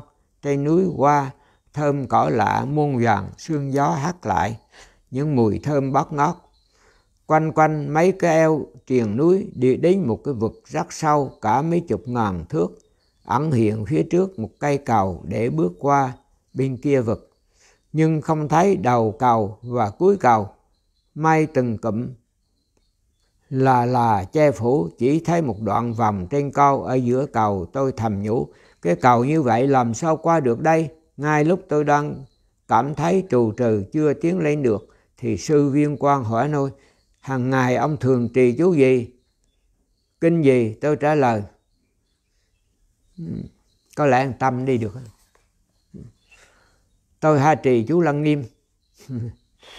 Kinh Pháp Hoa sư bảo tốt, thế giờ ông trì chú đi. Tôi bắt đầu trì chú Lăng Nghiêm có hơn 3.000 chữ. Mới trì có 200-300 chữ, cảnh đằng trước tôi quá ra khóc rồi. Cây cầu lúc ấy hiện rõ 2 đầu cầu nối lại với bờ đất. Cầu tỏa sắc ống ánh vàng lóng lánh chói lọi, cả cầu được dựng bằng bãi báo vật vàng bạc lưu ly pha lê sa cừ vân vân, sách châu mã não đó. Trông như cầu vòng treo giữa lưng trời vậy, đẹp mắt vô cùng. Thành cầu có nhiều cột đàn bằng hạt châu, ánh sáng và thật to. Đầu cầu có dựng cổng, trên có khắc 5 chữ lớn như 4 chữ ở đại điện mà tôi đã thấy, nên tôi đoán 5 chữ ấy là Trung Thiên La Hán Kiều. Qua khỏi cầu, nghĩ lại đôi chút, tôi vội hỏi sư Viên Quang, bạch sư, tại sao khi chưa niệm chú tôi chẳng thấy 2 đầu cầu, niệm rồi lại rõ như vậy? Sư rằng, khi chưa niệm chú, bản tánh của ông tức là bản lai diện mục. Khi chưa niệm chú, bản tánh của ông tức là bản lai diện mục của ông bị nghiệp chướng của tự thân trùng trùng vây chặt, siêu thác mình lại, ánh cả tầm nhìn, không thể thấy ánh tánh cảnh được. Sau khi niệm chú, do ai lực của chú, nghiệp chướng tức thì tiêu tan, nên chẳng bị che khuất tự tánh thanh tịnh, hiện ra cảnh giới thật của nó. Từ mê chuyển tỉnh, chẳng gì là không thấy, nên nói muôn dặm không thấy, muôn dặm trời, muôn dặm không mây, muôn dặm trời, là vậy đó. Chúng tôi lại bắt đầu đi vừa trì chú. Tự nhiên phía trước hiện ra những hoa sen to, từng cánh sen chiếu ánh sáng xanh lóng lánh như thủy tinh vậy. Khi bước lên hoa sen, hoa năng bỗng tôi lên lưng trời, giống như cỡ mây lướt gió vậy, chỉ nghe tiếng rít bên tai mà không cảm thấy gió to gì cả. Tốc độ bay ánh sáng với máy bay siêu tốc, chỉ thấy cảnh vật chung quanh cứ vùng vụt mà ném lại đằng sau. Bây giờ chúng ta thấy, ví dụ như bây giờ nếu mà cái cũng như một cái hỏa tiễn hay là một cái vệ tinh của chúng ta, mà bây giờ mình đi lên mặt trời, đi lên trên mặt trời thì bao xa? Thực sự là không dễ. Ví dụ đi lên một vì sao thì còn có thể, chứ mà lên tới mặt trời thì thật sự không dễ và đâu có thể lọt vào trong đó được. Nhưng mà thật sự mình ở cái đỉnh núi Tu Di á, ở trên cõi trời Đậu Lợi á, thì nó ngang với mặt trời mặt trăng. Rồi từ Đậu Lợi mà lên cái cõi Dạ Ma thì nó rất là xa. Có thể là cũng như bằng đây, mình còn xa hơn từ đây mình lên cõi Đậu Lợi nữa. Rồi từ Dạ Ma Thiên, rồi nó bước lên đâu xuất tới chỗ mà mấy muốn đi đó. Nhưng mà để thấy muốn đi này, chỉ thời gian không bao lâu thì biết cái vận tốc đó đi hơn ánh sáng nhiều. Chứ không phải là nếu đi mà như mình đi như là vệ tinh hỏa tiễn thì thực sự đi rất khó. Bởi vì sao? Bởi vì nó vượt qua cái hệ mặt trời rồi. Đó, thì nó lên trên cái mặt trời rất nhiều. Mặt trời nó chỉ ngon bằng cái dãy núi Tu Di, chỉ Đậu Lợi Thiên. Nhưng mà Đậu Lợi Thiên thì người ta cũng không dùng cái ánh sáng của mặt trời, bởi vì người ta có ánh sáng. Tự thân nó cũng tỏa ra ánh sáng, mà tất cả cõi đó đều sáng rực hết cả. Còn có cõi trên là đặc biệt nữa. Đó. Không bao lâu thân tôi nóng dần lên. Lúc ấy tôi thấy có một cái cổng to. Nếu sánh với Thiên An Môn ở Bắc Kinh thì cổng này hùng vĩ hơn nhiều. Những cổng to có dáng rồng phượng lóng ánh hào quang, trên chóp mái đựng dựng như cung vua vậy, dạng như cung vua vậy, nhưng toàn một màu bạc óng ánh, toàn cảnh như một cổng thành bằng bạc khối, chiếu sáng vô cùng hùng tráng. Bản cổng có ghi bằng 5 loại văn tự. Về Hán văn thì đọc được Nam Thiên Môn, đó là cõi Nam Thiên Môn, nó có thật không? Nam Thiên Môn là trụ xứ của tứ đại thiên vương. Trong Nam Thiên Môn có rất nhiều người trời đứng thành hai hàng, vang võ hai bên nhóm vang vô. Cái tứ thiên vương là nó là một trong 4 cõi, là Trì Quốc Thiên này, Tăng Trường Thiên này, Quảng Mục Thiên, Đa Văn Thiên, là 4 cõi xung quanh cái núi Tu Di. Ở trên mới là cái đỉnh 33 của trời đầu lợi, tứ thiên vương. Và phía dưới, ở phía dưới là có hàng Atula ở. Cho nên trong bản đồ của Phật vẽ như vậy đó. Nhưng mà thật sự tới tứ thiên vương này là cũng là ghê gớm lắm. Tức là nó vượt qua, tức là nó đi vào cái vành đai của Tu Di rồi đó. Trong Nam Thiên Môn có rất nhiều người trời đứng thành hai hàng, vang võ hai bên nhóm vang võ, đều mặc trang phục như tướng trong cung vua vậy, nhưng đều chiếu hào quang vô cùng ai võ. Tất cả đều chắp tay mỉm cười làm lễ nghênh tiếp hai chúng tôi, nhưng chẳng một lời. Vào trong ấy một tấm gương lớn, vào trong thấy một tấm gương lớn, nghe đâu gương này soi thấy nguyên thần, biết được giả thật. Suốt đường vào trong thấy rất nhiều cảnh lạ, như rắn trời, cụm mây, bông hoa, sấm chớp cứ vùng vụt lướt qua lại, lan sang liên tục. Bên ngoài cùng từng mây cụm ấy thấp thoáng những đình đài lầu cát, mũi tháp nhập chập trùng. Sư Viên Quang bảo tôi đây là tầng trên của trụ xứ tứ đại thiên vương. Tầng thứ hai của dục giới gọi là trời đạo lợi, là nơi ngự của Ngọc Hoàng Thượng Đế, cai quản 32 cung. Trời bốn phương tôi không được nhìn ngắm lâu, cứ thế lướt qua mấy tầng trời. Sư Viên Quang nói tiếp, đây rồi, nơi này là trời đâu xuất. Tầng thứ tư, trời dục giới, thoáng chốc đã đến trước cửa cổng điện có lớn ra đón chúng tôi. Có hơn 20 người, trong đó có một người không xa lạ gì, đó là ân sư truyền giới cho tôi, tức là Hư Văn Lão Hòa Thượng, là một trong 3 cao tăng Trung Quốc thời cận đại. Còn 2 người nữa mà tôi biết được là Hòa Thượng Diệu Liên và Đại sư Phước Vinh. Cái thời mà Hư Văn làm Hòa Thượng tu là thời đó ông nghe nói, chứ thầy không biết, dường như ông Dân Trạch Dân là một vị, cũng là lúc đó là một quan lớn rồi. Lúc đó ổng chưa là đó, mà ông Dân Trạch Dân là cũng trước cái thời của ông Tập Cận Bình đó. Tức là ông Hòa Thượng Hư Văn đó, nghĩa là nó có lẽ là nhỏ tuổi hơn là Hư Văn Hòa Thượng, hơn là Dân Trạch Dân, hay là tương đương gì đó trong lúc đó. Lúc đó Hư Văn Hòa Thượng ông cũng bị bắt vì sau đó nữa. Do điều khoác y đỏ rất là hoa lệ, gặp ân sư tôi vội quỳ xuống đảnh lễ, suýt chút nữa là tôi bật tiếng khóc vì xúc động. Ân sư tôi hỏi, lúc này con làm sao? Trong lòng thanh tịnh không? Có còn gì buồn vui xúc động không? Con có biết vị đưa con đến đây là ai không? Đến đó mà ông cũng chưa biết ông Pháp Sư, nghĩa là Viên Quang này là ai nữa. Tôi trả lời, bạch thầy, vị ấy là Sư Viên Quang Lão Pháp Sư. Lúc ấy ân sư thố lộ cho tôi, vị ấy là vị mà hằng ngày con vẫn niệm đại từ đại bi, cứu khổ cứu nạn Quan Tham Bồ Tát đó. Tức là ông đâu có biết. Nghe qua tôi hết hồn, vội quỳ xuống đảnh lễ Sư Viên Quang. Thật là có mắt mà chẳng thấy núi Thái Sơn trước Bồ Tát Quan Âm trong khoảnh khắc ấy, không biết nói làm sao cho phải. Người ở trời đâu xuất chẳng giống người ở ta bà mình, thân cao hơn ta những 5 hoặc 6 lần. tức là người ở đó có lẽ là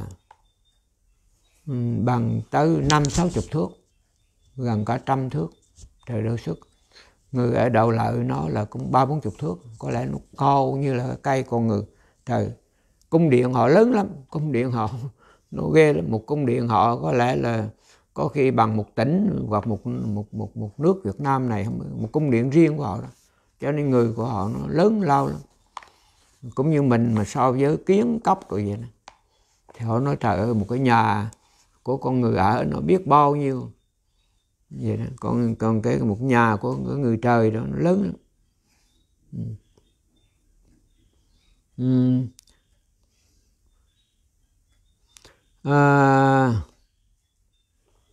Khoảnh khắc ấy không biết nói làm sao cho phải, người ở trời đâu xuất chẳng giống người ta bà mình thăng cao những 5 hoặc 6 lần. Nhưng khi Bồ Tát Quan Âm đưa tôi đến đây đã khiến cho tôi quá ra lớn bằng tầm cỡ những người trên này. Ân sư dặn dò tôi ở thế gian phải cần khổ công tu luyện, nghiệp chướng cần thông qua thử thách mới có thể lần hồi giải trừ được. Đi con đi. Ân sư còn dặn tôi phải dựng xây chùa chiền. Ở trên này tôi có gặp một số người nữa, trai gái trẻ già đều có trang phục của họ bao hâu giống triều đại nhà Minh. Nghe nổi nữa không? Thầy đọc khô cổ mà thầy không có nghe vậy thì tôi con hả? Ta đọc truyện cho nghe mà. Cho nên bữa trước lại mới 100 dính mà thầy nói mấy cô kia lại ngần lại. Bữa sau thầy coi thầy gặp 3 ông lại bên Đà Lạt dạy gì đó, lại đi 600 dặm. Mà một cái vị phóng viên ở bên Âu Châu hỏi thầy lại như vậy một ngày bao nhiêu, ông nói trung bình là 3.000 lại. 3.000 lại mà lại dài vậy nè, lại nằm xuống úp mặt xuống đó, chứ không phải là mình lại.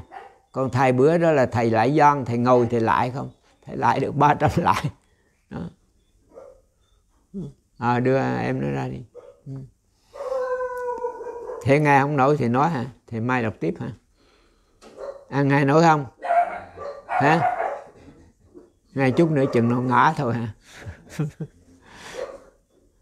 Được Bồ Tát Di Lặc chỉ dạy này, thầy đọc thấy cái đoạn Bồ Tát đi, Bồ Tát Di Lặc đi.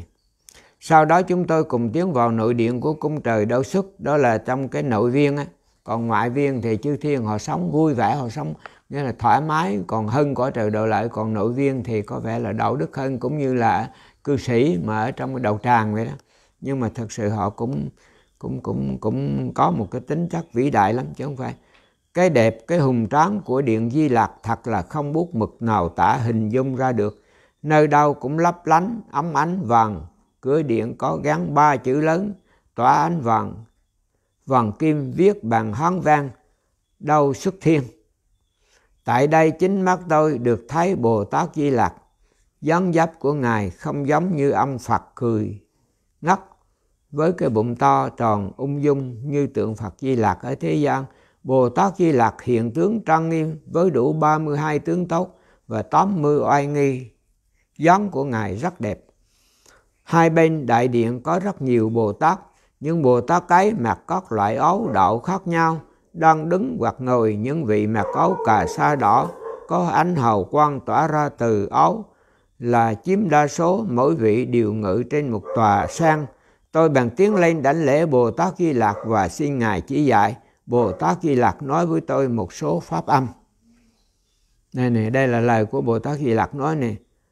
Ta sẽ giáng sanh vào thế giới Ta Bà khi mở hội Long Hoa lần thứ 3, tức là cách chừng 60 vạn ức năm sau nữa.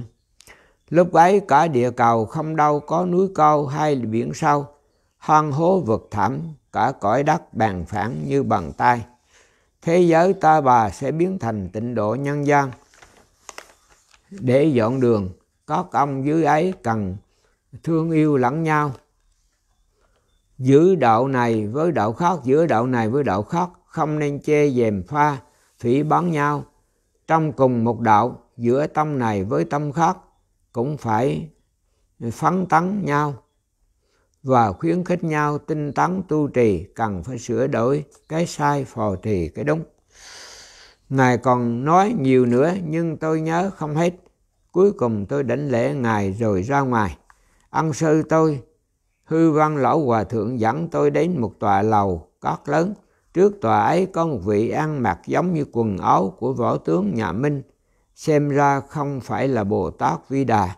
Vị này dẫn tôi vào bên trong, còn dọn ra đãi chúng tôi bánh mật hoa mà các tiên nữ ở đây hái và luyện thành. Tôi ăn thử một miếng sâu mà ngon, dịu ngọt và hấp dẫn thế. Phước Vinh Đại Sư nói với tôi là trên trời mọi người đều dùng bánh chế luyện bằng mật hoa, không những trừ được bệnh tật, kéo dài tuổi thọ mà còn làm trẻ lại và khỏe ra nữa. Cứ ăn nhiều lên đi, có lợi lắm đó. Sau này đúng là thể trạng của tôi phục hồi tuổi xuân. Tôi cảm thấy trẻ ra và thân thể cũng cảm thấy nhẹ nhàng nhiều. Và mãi đến hôm nay tôi chưa dùng đến một viên thuốc nào cả. Tôi đọc đây chắc là mấy ngày cũng biết rồi nha. Tôi cũng ráng đọc cho tôi mệt lắm nha. Sẽ cho tôi một miếng nước hay một cái bánh gì đó tôi ăn. Tôi đọc này là cũng có phước đức cho nhiều người, cho chúng sanh lắm ạ. Cho nên các ngày phải nhớ đó, đừng có bỏ tôi khỏi mất công nha. Người ở thượng giới ham vui chẳng chịu tu hành, cũng y như người giàu có ở thế gian này, không chịu xuất gia, chỉ hưởng cái phước trước mắt, mà chẳng hề biết là chưa ra khỏi tam giới, chưa thoát khỏi sanh tử luân hồi. Ở đây chúng tôi nghe Bồ Tát Di Lặc thuyết pháp sau này giáng xuống độ sanh mới là thực sự hành Bồ Tát đạo, liễu sanh thoát tử. Lúc ấy ân sư tôi cũng dạy tôi thêm, thời kỳ mạt pháp này cần phải tu hành phổ độ chúng sanh trong hoàn cảnh ác liệt nhất, trong tình huống xấu xa nhất cũng phải thể hiện tâm đại bi, đừng tham cầu tiện nghi, trong thuận cảnh mới độ sanh. Hãy từ bi, ly xả, hỷ xả, đừng né tránh nghịch cảnh, cần phải độ cho người ác biết giác ngộ, biết quay đầu hành thiện, làm lành. Các con có làm lành, cuộc sống mới tốt lành. Để thanh tịnh mà tu, ở ngay trong hoàn cảnh xấu ác nhất mà kiên quyết giữ được huệ mạng Phật Bồ Tát, đó mới là thực hành chánh Bồ Tát đạo. Ta dặn con khi trở lại thế gian, cần nói cùng đồng đạo, nhất là các bạn cùng tu, cần lấy giới luật làm thầy theo cũ mà hành trì, đừng cải cách, duy tăng, sửa đổi, tăng chế. Ta rất đau lòng thấy có người cho chú Lăng Nghiêm là giả, có kẻ còn không tin nhân quả, lại bịa ra trứng chai lạc, lại không chịu khó tu trì để cảm hóa chúng sanh, còn dùng những pháp tà mị để giải kinh Phật, mong hưởng của cúng dường. Những thứ ấy đều do ma giáo vào cõi phàm để triệt tiêu huệ căn của Như Lai, khiến quần ma có thể xuất đầu lộ diện, nhiều nhiễu hại chúng sanh. Con hiểu chưa? Còn cái này nữa, con cần hết sức nương ý chí ta mới là trò ta.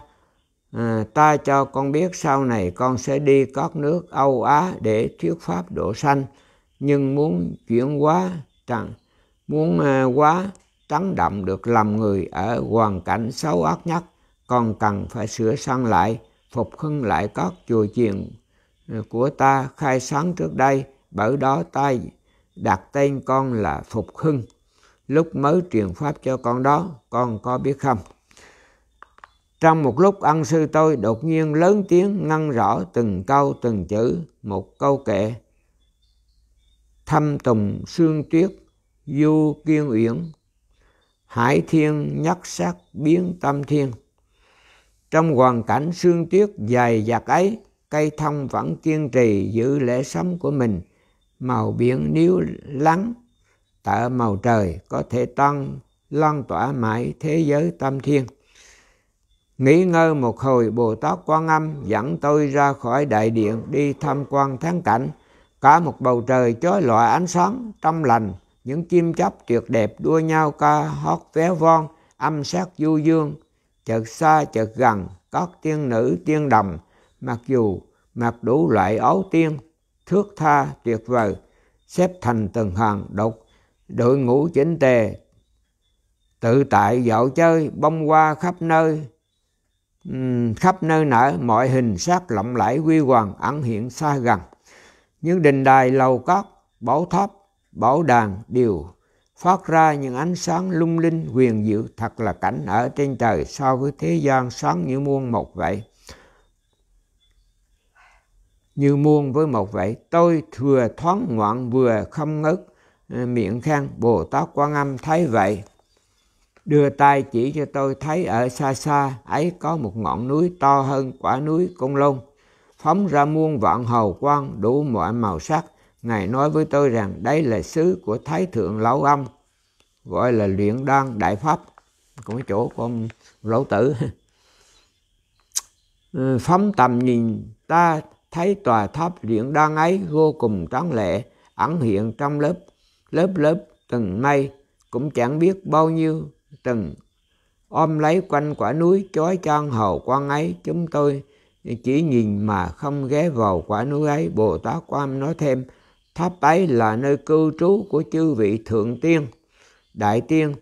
Chung quanh các phía có dải đầy những cây linh nguyên. Cây linh nguyên là nguyên khí của người tu theo đạo tiên, cùng hoa quả 4 mùa. Nghe nói cách tu của đạo tiên ở thế gian từ khi phát nguyện tu là trên trời mọc có cây linh nguyên. Tu khá thì cây ấy tốt đẹp, bằng không cây ấy èo uột và có khi chết, nếu ở thế gian vị ấy phạm quá nhiều sai lầm. Lúc ấy Bồ Tát Quan Âm thúc hối tôi, thì giờ eo hẹp lắm, đi cho nhanh. Tôi dắt ông đến thế giới cực lạc ở phương Tây, so với cảnh trời này còn đẹp và thích thú hơn nhiều. Đó là đó. Bây giờ là để mai tiếp, chứ đọc nữa thì thầy thì dư sức nhưng mà tụi con nghe không nói. Hướng dẫn viếng thế giới cực lạc, đảnh lễ Phật Di Đà để rồi mai tiếp. Cho nên chúng ta thấy như thế này nè, thật sự là không có chuyện phải là cái chuyện chơi, hay là không phải là tiểu thuyết, không phải là cái chuyện này. Đây là một cái Tây Phương Du Ký này là nó có thật đó. Cho nên cái này là cái nguyên tắc chính là do Ngài Khoan Tịnh. Ngài Khoan Tịnh là có lẽ là Ngài, thầy nghĩ là Ngài lớn hơn chút ít hơn sư Tịnh Không.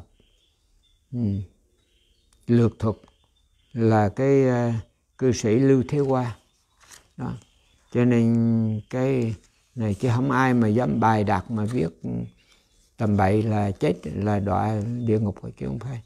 Dù là viết thiện, cho nên đây là một sự thật. Ví dụ như hồi đó mà thầy cái mộng xíu xiu mà thầy thấy bay lên trên mây á, mà được cái người mà tặng cho thầy cuốn là Kim Cang Văn Kinh, thầy có chép trong lịch sử, trong từ truyện, thì thầy thấy là cái chuyện này có thật. Bởi vì lúc đó thầy có cảm giác mình là mây và tiếp xúc với một người bằng mây và tặng cho thầy cuốn kinh Kim Cang Văn Kinh. Và sau đó thầy thấy tự mình biến đổi, có một cái loại hiểu biết rất nhuần nhuyễn trong cái trí tuệ đó là mới mình phát sanh cái trí tuệ lần đầu.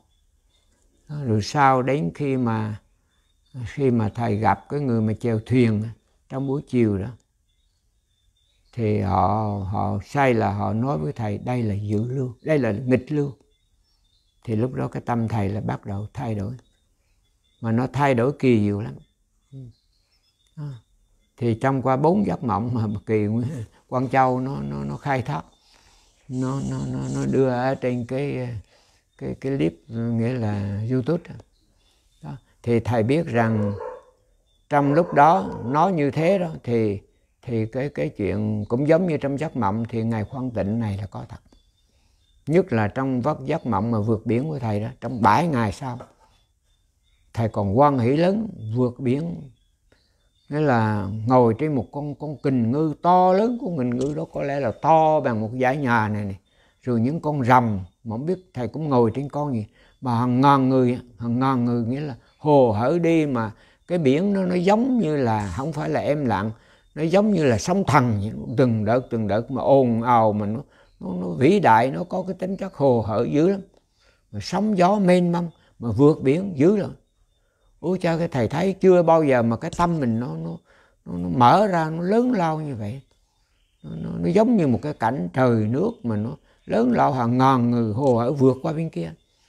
Đó là cái giấc mộng sau cùng của thầy đó. Trong 4 cái giấc mộng, sau này thêm một cái giấc mộng con chim đen nữa thì thầy biết nữa. Cho nên những cái đó khi mà tuy mình mộng nhưng mà nó rõ mồm một, nó có cảm giác là mình ngồi như thật vậy, mình vượt qua vậy đó, thì thầy biết ngày Quang Tịnh đó nó còn rõ ràng hơn thầy. Cho nên thầy tin tất cả những cái này là có thật. Thành do như vậy chúng ta niệm Phật là không uổng hơn. Bây giờ cái cuốn này là để nói rằng các con niệm Phật cái này kia là có thật. Bây giờ là Phật hay là Bồ Tát hay là khuyến khích mình tu niệm, cho nên bữa cho mình nghe cái này. Chứ có duyên lắm mình bữa nghe, chứ đâu phải là tự nhiên mà mình nghe đâu. Đó. Cho nên sau này thầy có dịp rồi thầy nói những cái mà thầy nghe, thầy vô tình thầy đọc cuốn sách đó, chẳng bao lâu thầy biết cái việc đó, hoặc là có những chuyện nó rất lạ. Cũng như bữa nào con cá kè mà nó kêu á, nó kêu 8 tiếng khóc, nó kêu 10 tiếng, kêu 13 tiếng, mà cái giọng nó kêu khóc là từ 1 tới 3 bữa nó có chuyện khóc. Rất là hay. Nhưng mà mình nói ra, cái người mà không có tự cảnh, tự thân mà kinh nghiệm thì người ta nói là mình mê tín. Chứ cái không có mê tín. Bởi vì mình với sự vật có thể nó cảm ứng nhau, nó phát sanh ra, chứ không phải.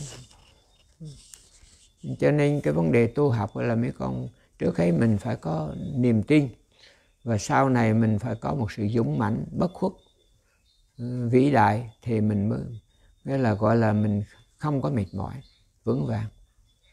Cho nên thầy mà nói Pháp hay là thầy tu học là hoàn toàn thầy không có mệt mỏi.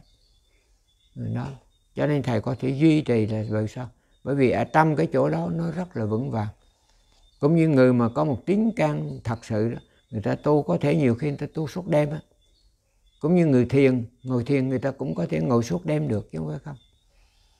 Nhưng mà mình không phải đòi hỏi, mình đừng có bắt buộc. Ví dụ mình chưa có tới cái khoảng đó thì mình cũng đừng có ráng, đừng có bắt buộc. Mình chỉ biết như vậy là sự có thật. Có người họ ngồi suốt đêm, cũng như có người họ tụng kinh suốt đêm, hay là họ tu như vậy đó. Đó. Thành hôm qua có cô nói, con không nghĩ làm sao mà thầy ở trong hang đàn dầu lu mô mà không tối mà lạnh lẽo vậy mà thầy ở vậy được. Thì cô cũng không hiểu được.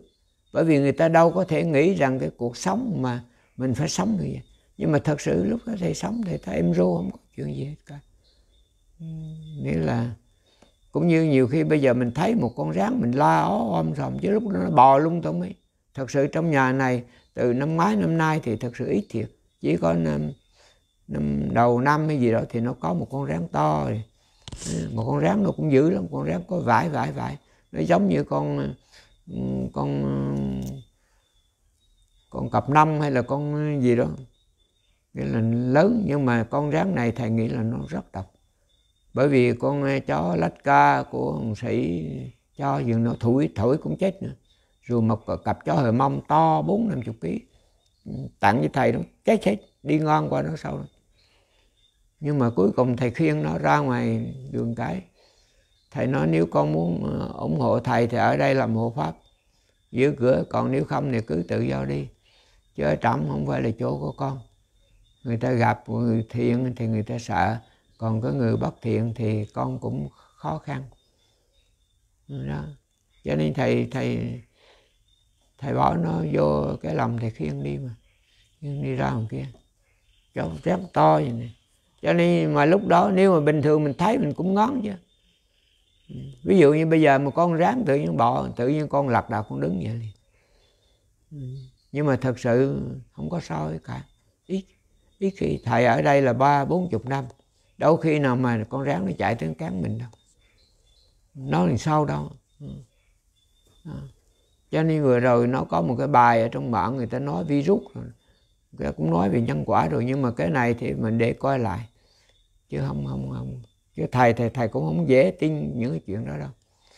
Nhưng mà thầy tin cái tự nhiên, nếu mà mình cái cảm của mình, cái năng lượng của mình vui vẻ, thoải mái, thanh bình, hiền thiện hay là có tình thương thì con vật đó nó cũng không hại mình được. Đó. ngay cả mình gặp người ác thực sự mình cũng quá thiện nữa. Lúc đó mình hãy kiểm soát cái tâm của mình thôi, chứ mình đừng có nếu mà mình không thành công thì mình cũng coi cái tâm của mình, coi cái tâm mình, có lẽ là cái tâm mình cũng không có một cái năng lượng tốt, cho nên khiến người ta bực mình. Thầy nghĩ như vậy đó. Thành thầy đối với mấy con rắn cũng vậy nữa, thầy nghĩ. Bởi vì hoàn toàn lúc đó là thầy rất là coi như là tĩnh lặng mà có tình thương, cho nên hoàn toàn không có bị hại. Có thể nó gặp tính ra là bao nhiêu chục lần chứ không phải 1, 2, 3, 4 lần, nhiều lắm. Cho nên do như vậy cái sự tu hành mình luyện đạo này cũng giống như là mình luyện một cái công thức để mình coi cái sự phản ứng của mình với môi trường, với thế giới xung quanh, những cái sự sống như thế nào. Và đó cũng là một sự bắt đầu mình chuyển hóa, nghĩa là mình gọi là có một cái kết quả, tức là tỷ lượng. Từ cái hiện lượng của mình nó sẽ có một cái tỷ ảo như thế đó trong cuộc sống này. Và trước khi mình giải thoát, trước khi mình rời khỏi xác thân, ắt nhưng mình cũng vẫn mình biết được mình có những hiệu ứng như thế nào, những cái sự rõ ràng như thế nào. Cho nên thầy có một đức tin, dù thầy tu không được gì thầy cũng có một đức tin nơi Phật, tin chắc chắn, cho nên gọi là tín thành tựu. Tín thành tựu tới pháp thành tựu. Tín là mình có đức tin chẳng bao lâu mình nhập một với pháp, mình tu thì gọi là pháp thành tựu. Cho nên tín hành, pháp hành, rồi nó chẳng bao lâu mình, đó là hai bậc đầu tiên của cái con đường mà thi đạo vào cái tâm dự lưu, vào cái tu đà hoàng. Cái thứ ba là vô tướng hành. Hễ mình cùng với pháp một thì chẳng bao lâu mình hiểu được cái sơ văn trung nhập lưu văn sở, tức là mình biết. Cho nên cái vấn đề đắc quả nó không phải là cái chuyện quan trọng, mà cái chuyện mà mình giác ngộ này mới là quan trọng hơn.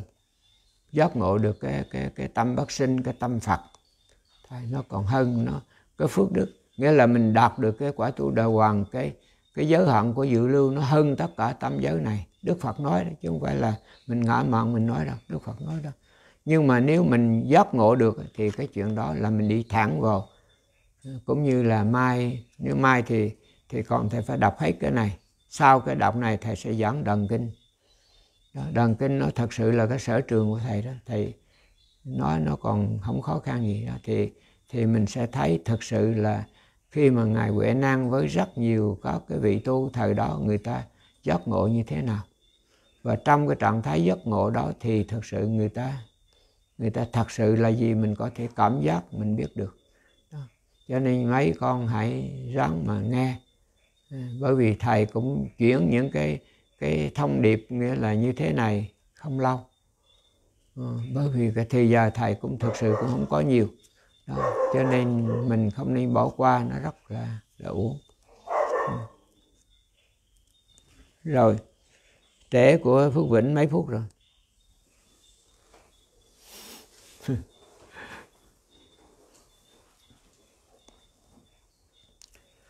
Chúng sanh vô biên thề nguyện độ phiền não vô, thề nguyện đoạn pháp môn vô lượng, thề nguyện học Phật đạo, thường thể nguyện thành nguyện đem công đức này hướng về cho tất cả đệ tử và chúng sanh đều trọn thành Phật đạo.